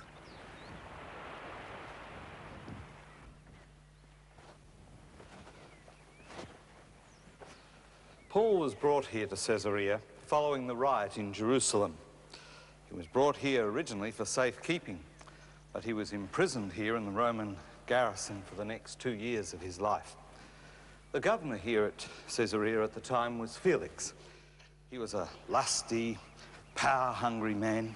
The Roman historian Tacitus says that he exercised the powers of a king with the mind of a slave. He played with Paul for 2 years, hoping that Paul would give him a bribe to be released. But when Paul wouldn't give him the bribe, he just kept him in prison. At the end of the 2 years, it wasn't that Paul was released. Rather, it was that he was recalled to Rome to start the rest of his otherwise undistinguishable career. Governor Felix was succeeded by Governor Festus. Now, Festus was probably a more open-minded man than Felix was. Certainly he gave Paul a better deal. He tried him and found him innocent. But still he kept him in prison because he was trying to win favour from the Jews. He did offer Paul a retrial back in Jerusalem if Paul wanted it, but Paul knew that that would be just a kangaroo court. He would get no justice there. So Paul uttered the famous phrase that was available to every Roman citizen: "I appeal to Caesar." Nero was the Caesar at the time, and Paul could go to Rome for trial. Looking at him, Festus said simply, "You have appealed to Caesar you shall go." It so happened that King Agrippa and his wife Bernice were visiting Festus at the time here at Caesarea, and so Paul was paraded before them. Now, Agrippa had no authority to release Paul, but he was able to interpret some of the Jewish traditions and understanding. Every time Paul spoke to Felix, to Festus, before Agrippa, he presented his gospel clearly, a witness. This was the proclamation of a prisoner.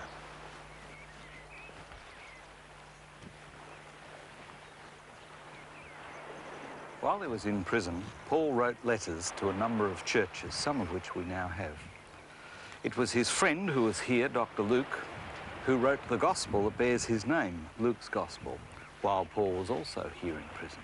And it was while he was in prison that Christians from Jerusalem and from other areas around Caesarea came here and visited Paul, and in those 2 years he encouraged them and strengthened them and helped the church grow. Paul once wrote in the letter to the church at Corinth that we live under many trials and difficulties, but God always strengthens us in our trials and difficulties. And the thing that encourages me from his imprisonment here at Caesarea was just this, that there's nothing that comes upon us that is too great for the inner strength that God gives us. He never allows us to be tested beyond our strength to endure. Paul had a right as a Roman citizen for a trial before the highest tribunal in the empire in Rome. He appealed to Caesar, and that was where his trial would be heard. However, Governor Festus had certain responsibilities as well. He had to file a proper charge sheet, he had to send copies of the evidence that had already been given, and probably he included King Herod Agrippa's comments about the Jewish traditions and backgrounds. But Paul wanted to go to Rome not just to be found innocent. Paul had an unwritten agenda. He wanted to go to Rome, as he said on 2 occasions, to strengthen the Christians there, to help build up the church in the faith, and then to go by Rome through to Spain, because more than anything else, he wanted to preach the gospel on the rim of the empire.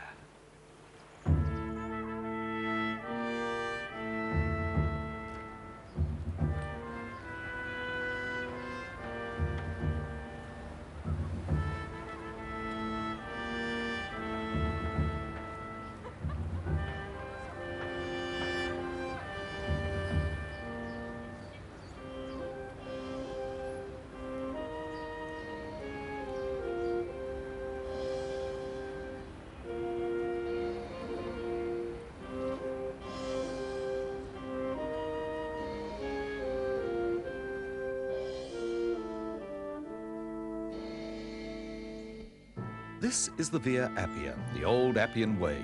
It leads from the ancient port city of Appia Forum to Rome, a distance of nearly 40 kilometres. Because this was the main road in and out of Rome, it was lined with the tombs of important people.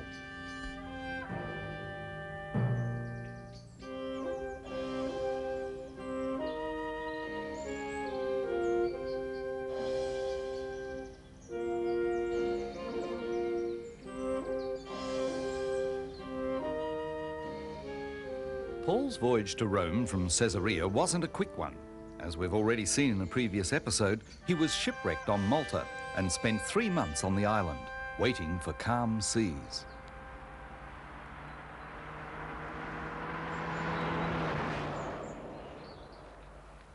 So Paul walked the 40 kilometres up the Via Appia. After he had travelled about 35 kilometres, he came to the Forum of the Appia, and there he met at a place called the Three Taverns, a group of Christians who had walked out of Rome to meet with him.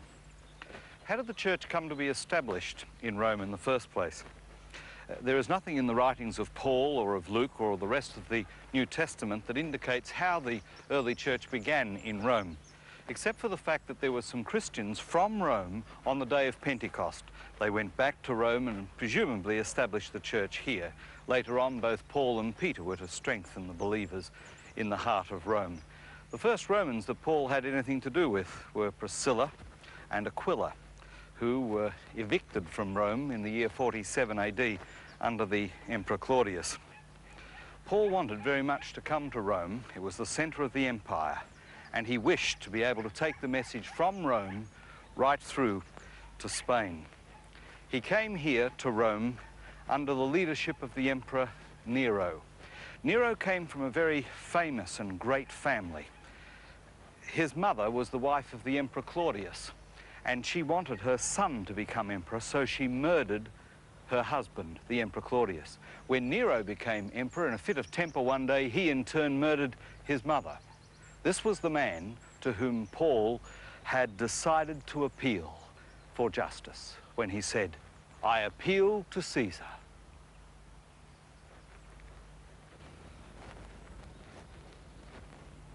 Paul could have been depressed when he came here to Rome. There'd been many times in his life when he felt really down. In fact, while he was here in prison in Rome, he wrote that he was cold, he was without friends, he didn't have a coat, he needed some books. But the Lord stood by him and strengthened him. Once he had written to the Corinthians that when he came into Macedonia, he was very depressed, that he was alone and under a great deal of tension and pressure. But the Lord was with him and strengthened him.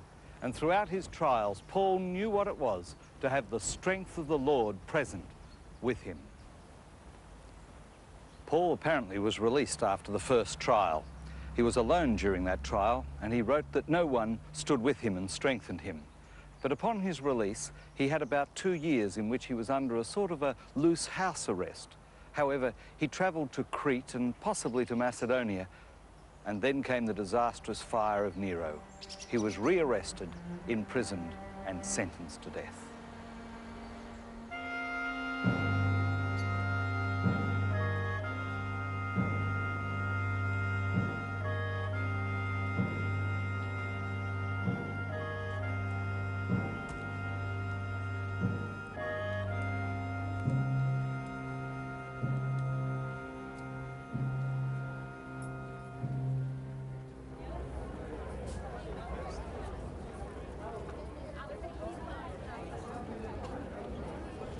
The Colosseum wasn't built when Paul arrived here in Rome.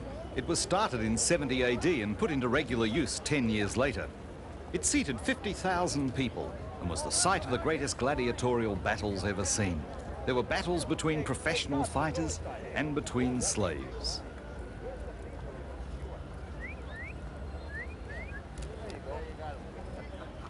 The Romans had the capacity to flood the central area and hold mock naval battles which were fought to the bitter end. They would also construct a forest, complete with trees and wild animals, and then watch as men would hunt them. It was here that the first Christians were martyred, when Nero outlawed Christianity after he blamed them for the destruction of Rome.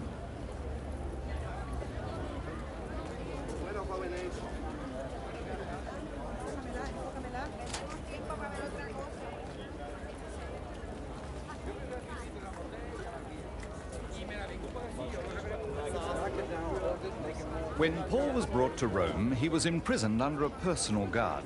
For the next 2 years, Paul stayed under house arrest, living in his own house at his own expense, but chained to a soldier. Now, the soldier was changed every 8 hours, so Paul had at least one person as a captive audience. Some of these soldiers eventually became Christians and are referred to as the saints in Caesar's household. While he was in this house, Jews came to visit him and asked him to explain more about his understanding of the Messiah. There were many people in Rome who were Christians. Priscilla and Aquila lived in Rome, and Phoebe led part of the church here.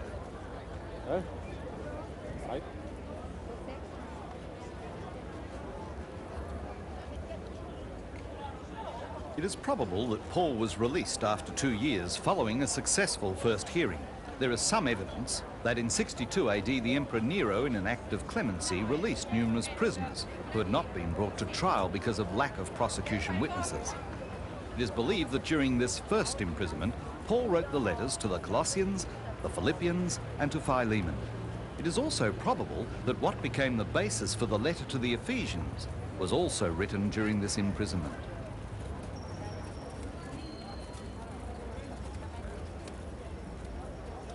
Paul probably had 2 years of freedom, in which Rome was used as a base for his ministry. There was plenty of opportunity for Paul to preach the gospel here. There were 1 million people in the city, half of them slaves, all of them living within a 20-kilometre area. It was expensive to live in the heart of the city, but a gift brought by Epaphroditus from Philippi helped Paul pay his way. Paul probably stayed in one of the large tenement buildings. Some of them were so large they were called islands. Shops and offices filled the ground floor, and people lived for at least 7 stories above. It was common to have to climb 200 stairs to get to the top story apartment.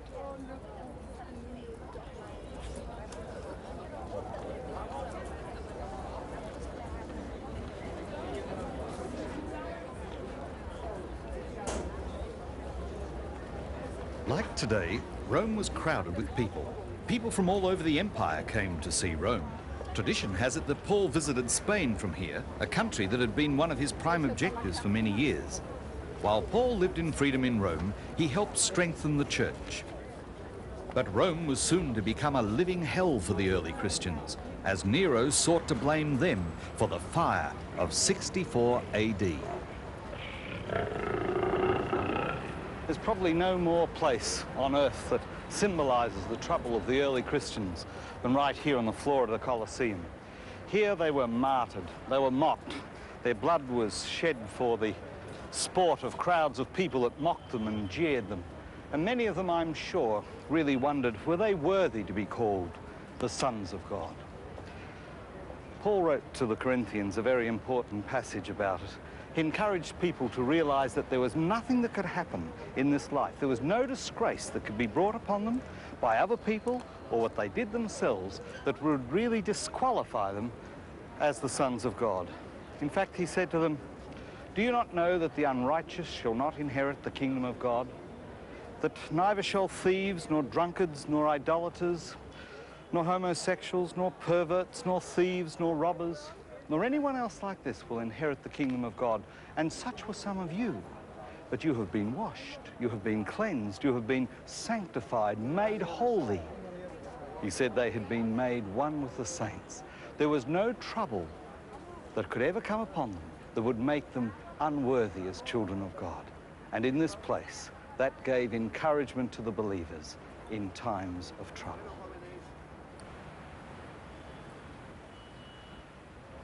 The second problem the Apostle Paul faced was that when people were dragged in here to die for sport before the crowds, it was only natural that they should fear death. And Paul addressed himself to this concern that people had out of fear of death. Frequently he wrote to encourage them that even in times of death, God was able to save them. When he died, being beheaded here in Rome just before the Colosseum was built, he wrote to young Timothy saying, "The time of my departure is at hand. I have fought the good fight. I have run the race, and henceforth there's laid up for me a crown of righteousness which no man can take from me." Probably his most encouraging letter was to the Christians, however, here in Rome, where he wrote to them about what death really means. He said, "What can separate us from the love of Christ? shall death, or life, or angels, or principalities, nor powers, nor things present, nor things to come, nor height, nor depth. No, he said, I am persuaded that there is nothing in all of creation that is able to separate us from the love of God, which is in Christ Jesus our Lord.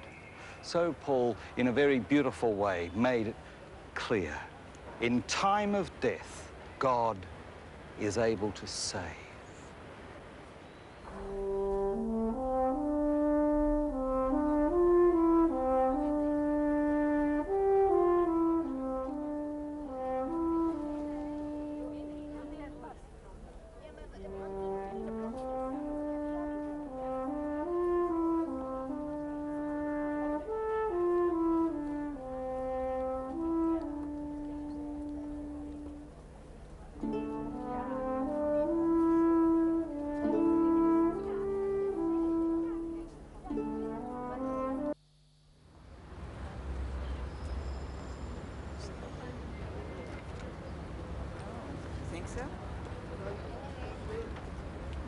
The life of Paul the Apostle, the greatest missionary who has ever lived, started in Tarsus and was about to end 68 years later here in Rome.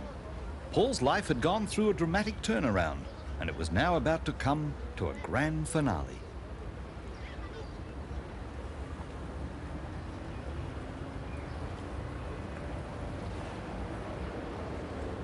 In 64 AD, Paul was taken out of the city of Rome and beheaded. On the traditional spot where this was done, there now stands the church, St. Paul's, outside the walls.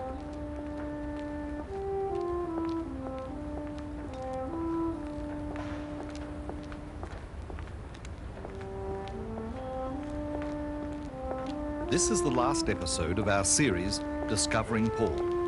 Over the past 11 episodes, we've seen Paul as a prisoner, as a philosopher, a preacher and a prophet. We've seen him as a pastor caring for the churches, as a patriot who cared about his Jewish background. We've looked at Paul as a proud Pharisee and a persecutor who tried to stamp out the Christian message. Paul as a protagonist, a pioneer and a proclaimer. The life of Paul as we know it from the New Testament covered a span of some 16 years. In those 16 years, Paul changed the history of the world.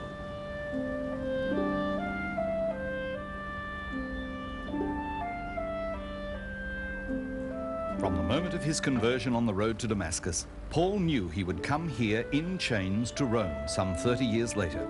He accepted his imprisonment because Paul knew that this would serve to advance the gospel of Jesus Christ.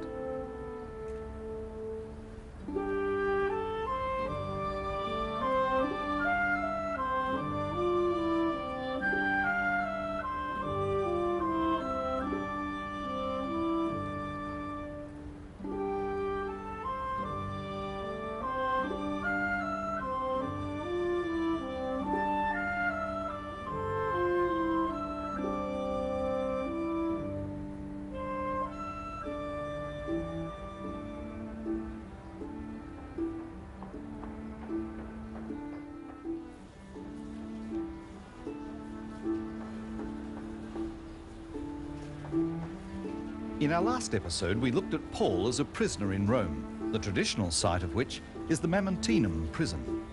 It was here that tradition says Peter was also in prison. Now we finish discovering Paul by looking at him as a person.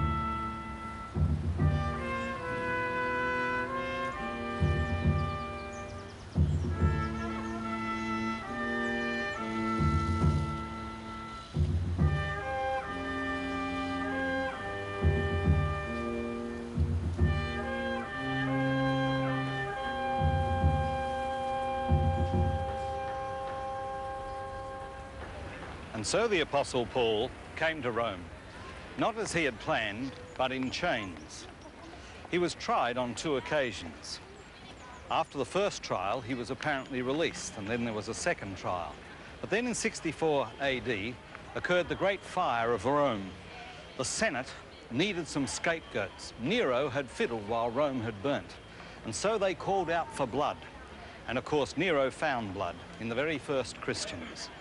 It was under his persecution that both the apostles Peter and Paul were executed. Just before his final trial, he wrote to young Timothy and said, "The time of my departure is at hand. I have run the race. I have fought the good fight. I have kept the faith. Henceforth there is laid up for me a crown of righteousness which no man can take from me." And then he said very simply, "The grace of the Lord be with you." And so the most noble Christian life of all was coming to an end. No man made a greater impact for the Christian faith than the Apostle Paul. "The time of my departure is at hand," he said. "The grace of the Lord Jesus be with you."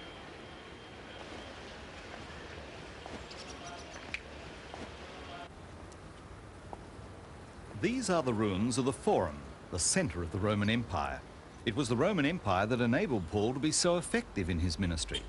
As a citizen of the empire, Paul was able to travel freely from Jerusalem through Asia Minor into Macedonia and down into Greece and beyond.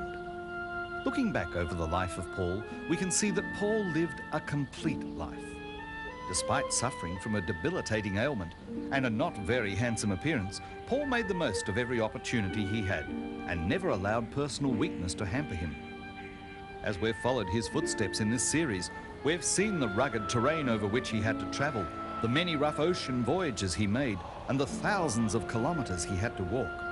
Paul had enormous physical reserves, matched only by a resolute will and great personal strength of character, all of which were finely tuned to serving the Lord Jesus Christ. The key to Paul's experience was that he, in his own words, was in Christ.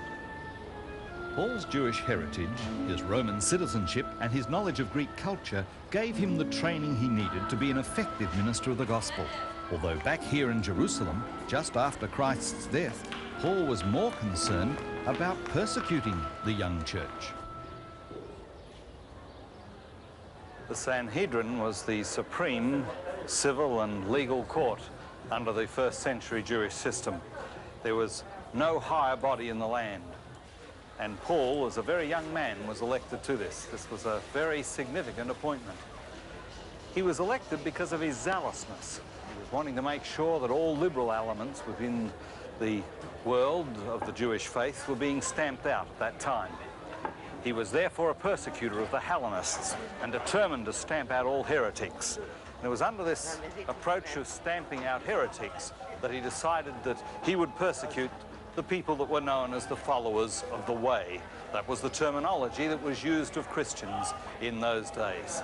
And despite the worst of the persecutions that came, God decided to intervene. And in the worst of those times, God came in a very special way, in a way that Paul was not expecting, on a road to Damascus. And there it was that he made his will known to him.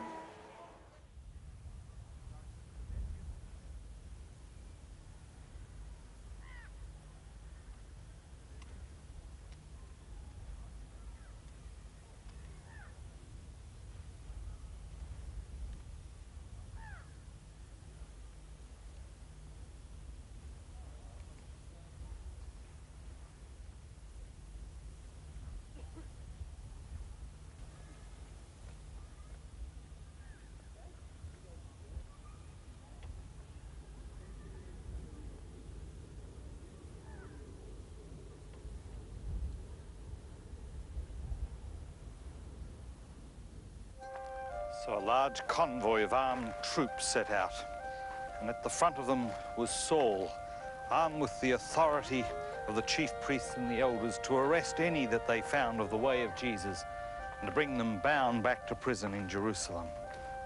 They went along the hot, stony desert way, north of Palestine to Damascus in Syria. It was there on the desert road toward Damascus that there was to occur what in all of recorded history is one of the most dramatic accounts of human conversion ever known.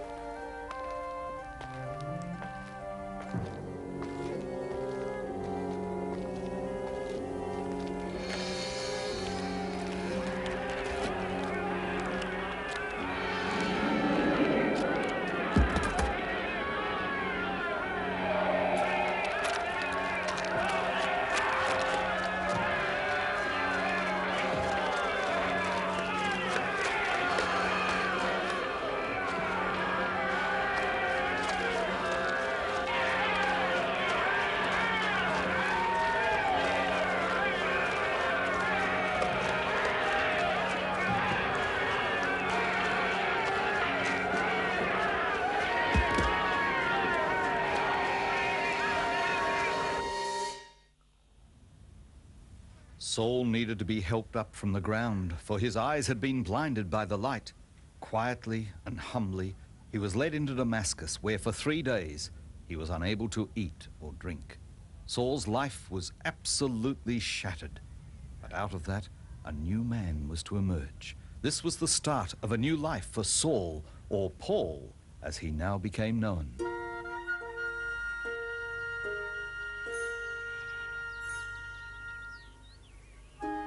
After Paul's conversion, everything was different. Paul was now in Christ. Instead of persecuting people of the way, he became a proclaimer, a preacher, and a pastor of those early Christians. Paul embarked upon some of the most remarkable journeys ever undertaken by man. These days, it's relatively easy to get to places like Ephesus in modern Turkey. But the Apostle Paul walked thousands of kilometers over some of the roughest terrain imaginable. He endured hardships and disabilities. Why? Because he was in Christ. Paul centered much of his ministry here in Ephesus. This Roman city was the center of Roman administration for all of Asia Minor. Paul established the church here, and while here, he preached in a number of places. He would always go to the synagogue and tell the Jews about the life-changing message of Jesus Christ. He held meetings in private homes, the first house churches. He preached in the open air, but he had great success by using a public hall.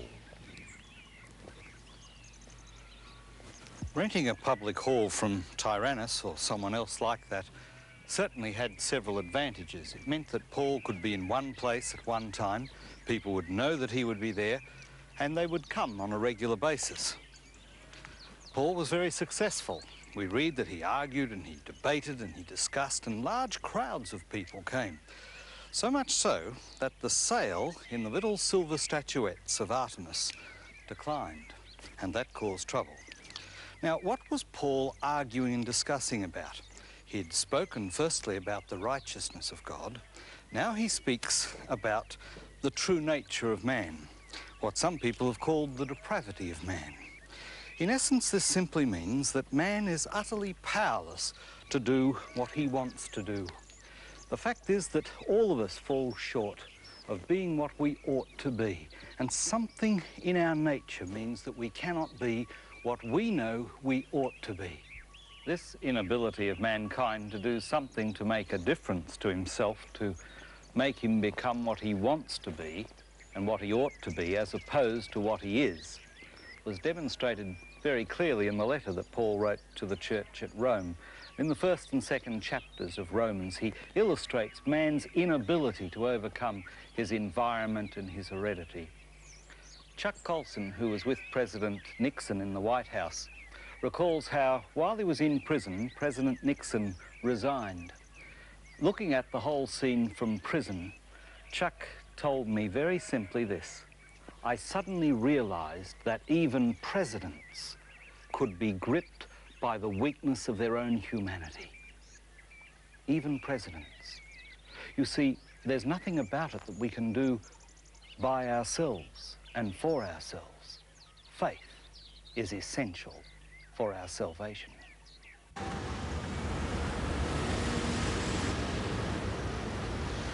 This is Athens, Athens, in Paul's day the most famous city in the world for philosophy and culture. Paul came here on his second missionary journey, coming down from Berea and Macedonia.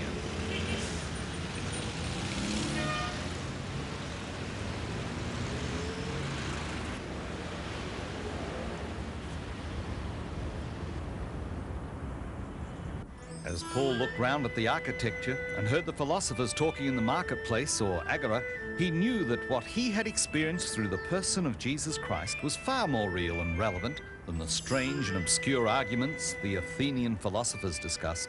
Because he had a new idea to present, he was invited to address the city council on Mars Hill.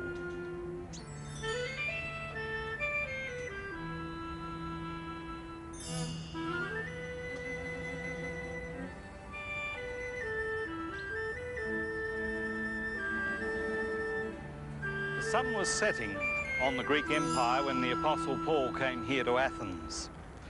But when he came to Athens, into the home of Socrates and Plato, Xenophon, Aristotle, he came to the most brilliant philosophic minds of the era and spoke about the Christian faith.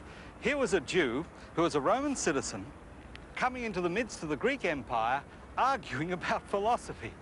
What an achievement! But there was even a greater achievement behind it when we consider his life. First of all, Paul was the best educated of all the early Christians, and therefore there was an intellectual capacity he gave to the Christian faith. He travelled to more cities than any other believer in the early church and left behind a string of churches right across the known empire. He was the foremost evangelist that the church had and structured a missionary strategy that penetrated the known world. And of course, he was a great theologian. He took the statements of the Christian faith, of the incarnation, of the death and resurrection of Jesus, and gave them meaning and substance. And every theologian ever since has had to deal with the theology of the Apostle Paul. Paul was the man who took the Christian faith from a Jewish sect on the fringe of the empire and turned it into a worldwide religion. He was the one who trained leaders, preachers, teachers, who established the churches right across the known world. And he wrote letters, perhaps scores of letters, of which we have at least a dozen, from prisons in Ephesus and Caesarea and Rome, and he sent them to the most influential churches of the early world. Those letters in turn were to become the most influential epistles ever to be known in the history of mankind. What an achiever, that Apostle Paul.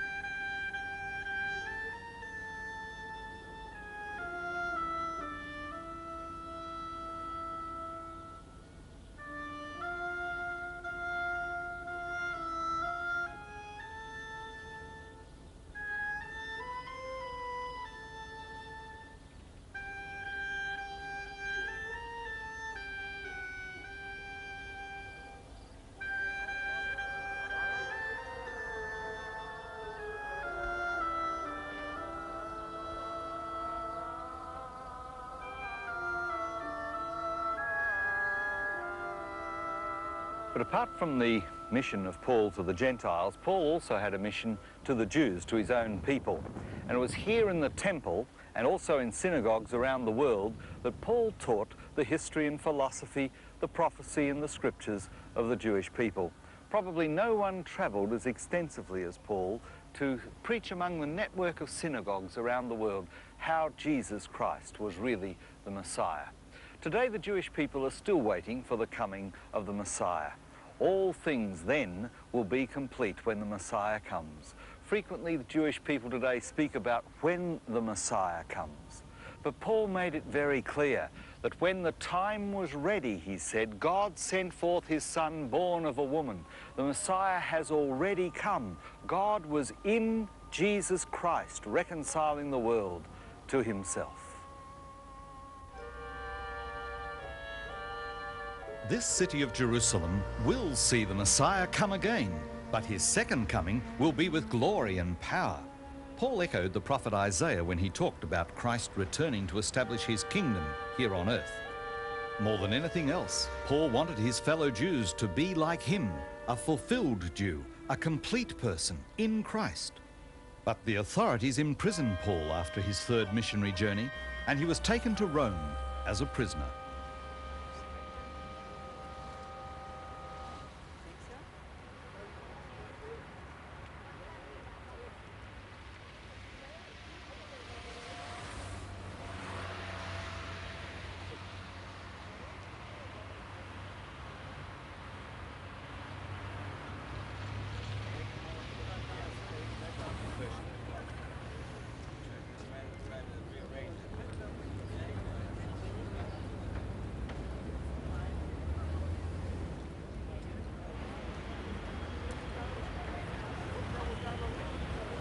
Downtown Rome is noisy and bustling, and here at the Colosseum it's a great place for tourists.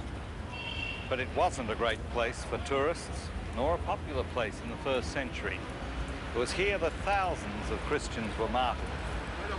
The Apostle Paul, after 3 years of imprisonment and then release and then imprisonment again, was taken outside the city walls and beheaded. There was something ironic in the fact that, like his master, he was despised and rejected of men and taken outside the city walls and executed. But as God had been with him on the Damascus road, in prisons and riots and shipwreck, so God was with him even in the time of death. His death was not that of a failure. In fact, his death liberated his life and his teachings, and the gospel spread throughout the world. Nero had found his scapegoats, but he also discovered a great truth, that you couldn't stop the gospel message, because what had happened was that the blood of the martyrs had become the seed of the church. And in that spirit of truth and freedom, the gospel spread throughout the known world.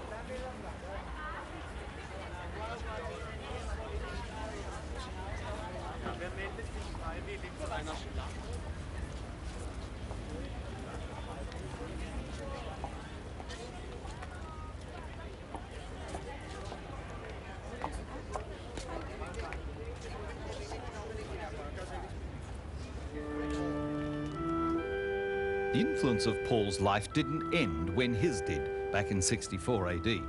Down through the centuries, Paul's writings have influenced many people. Almost every great movement in the history of the church has been brought about by a rediscovery of the significance of the New Testament, and in particular, the letters of Paul.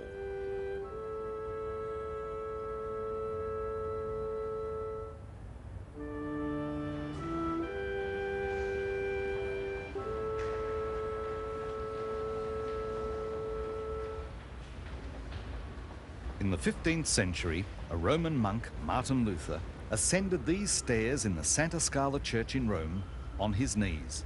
The stairs are said to be from the house of Pilate in Jerusalem, and are the stairs that Christ climbed when Pilate tried him. Climbing these stairs on your knees was a way of earning God's favour, or so Luther was told.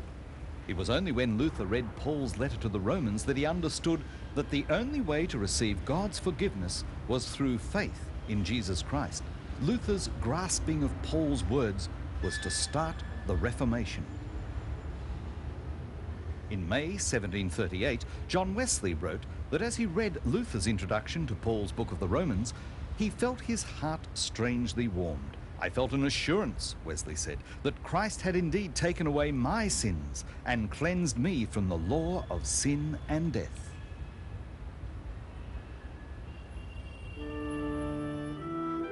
How can we adequately assess the contemporary significance of Paul?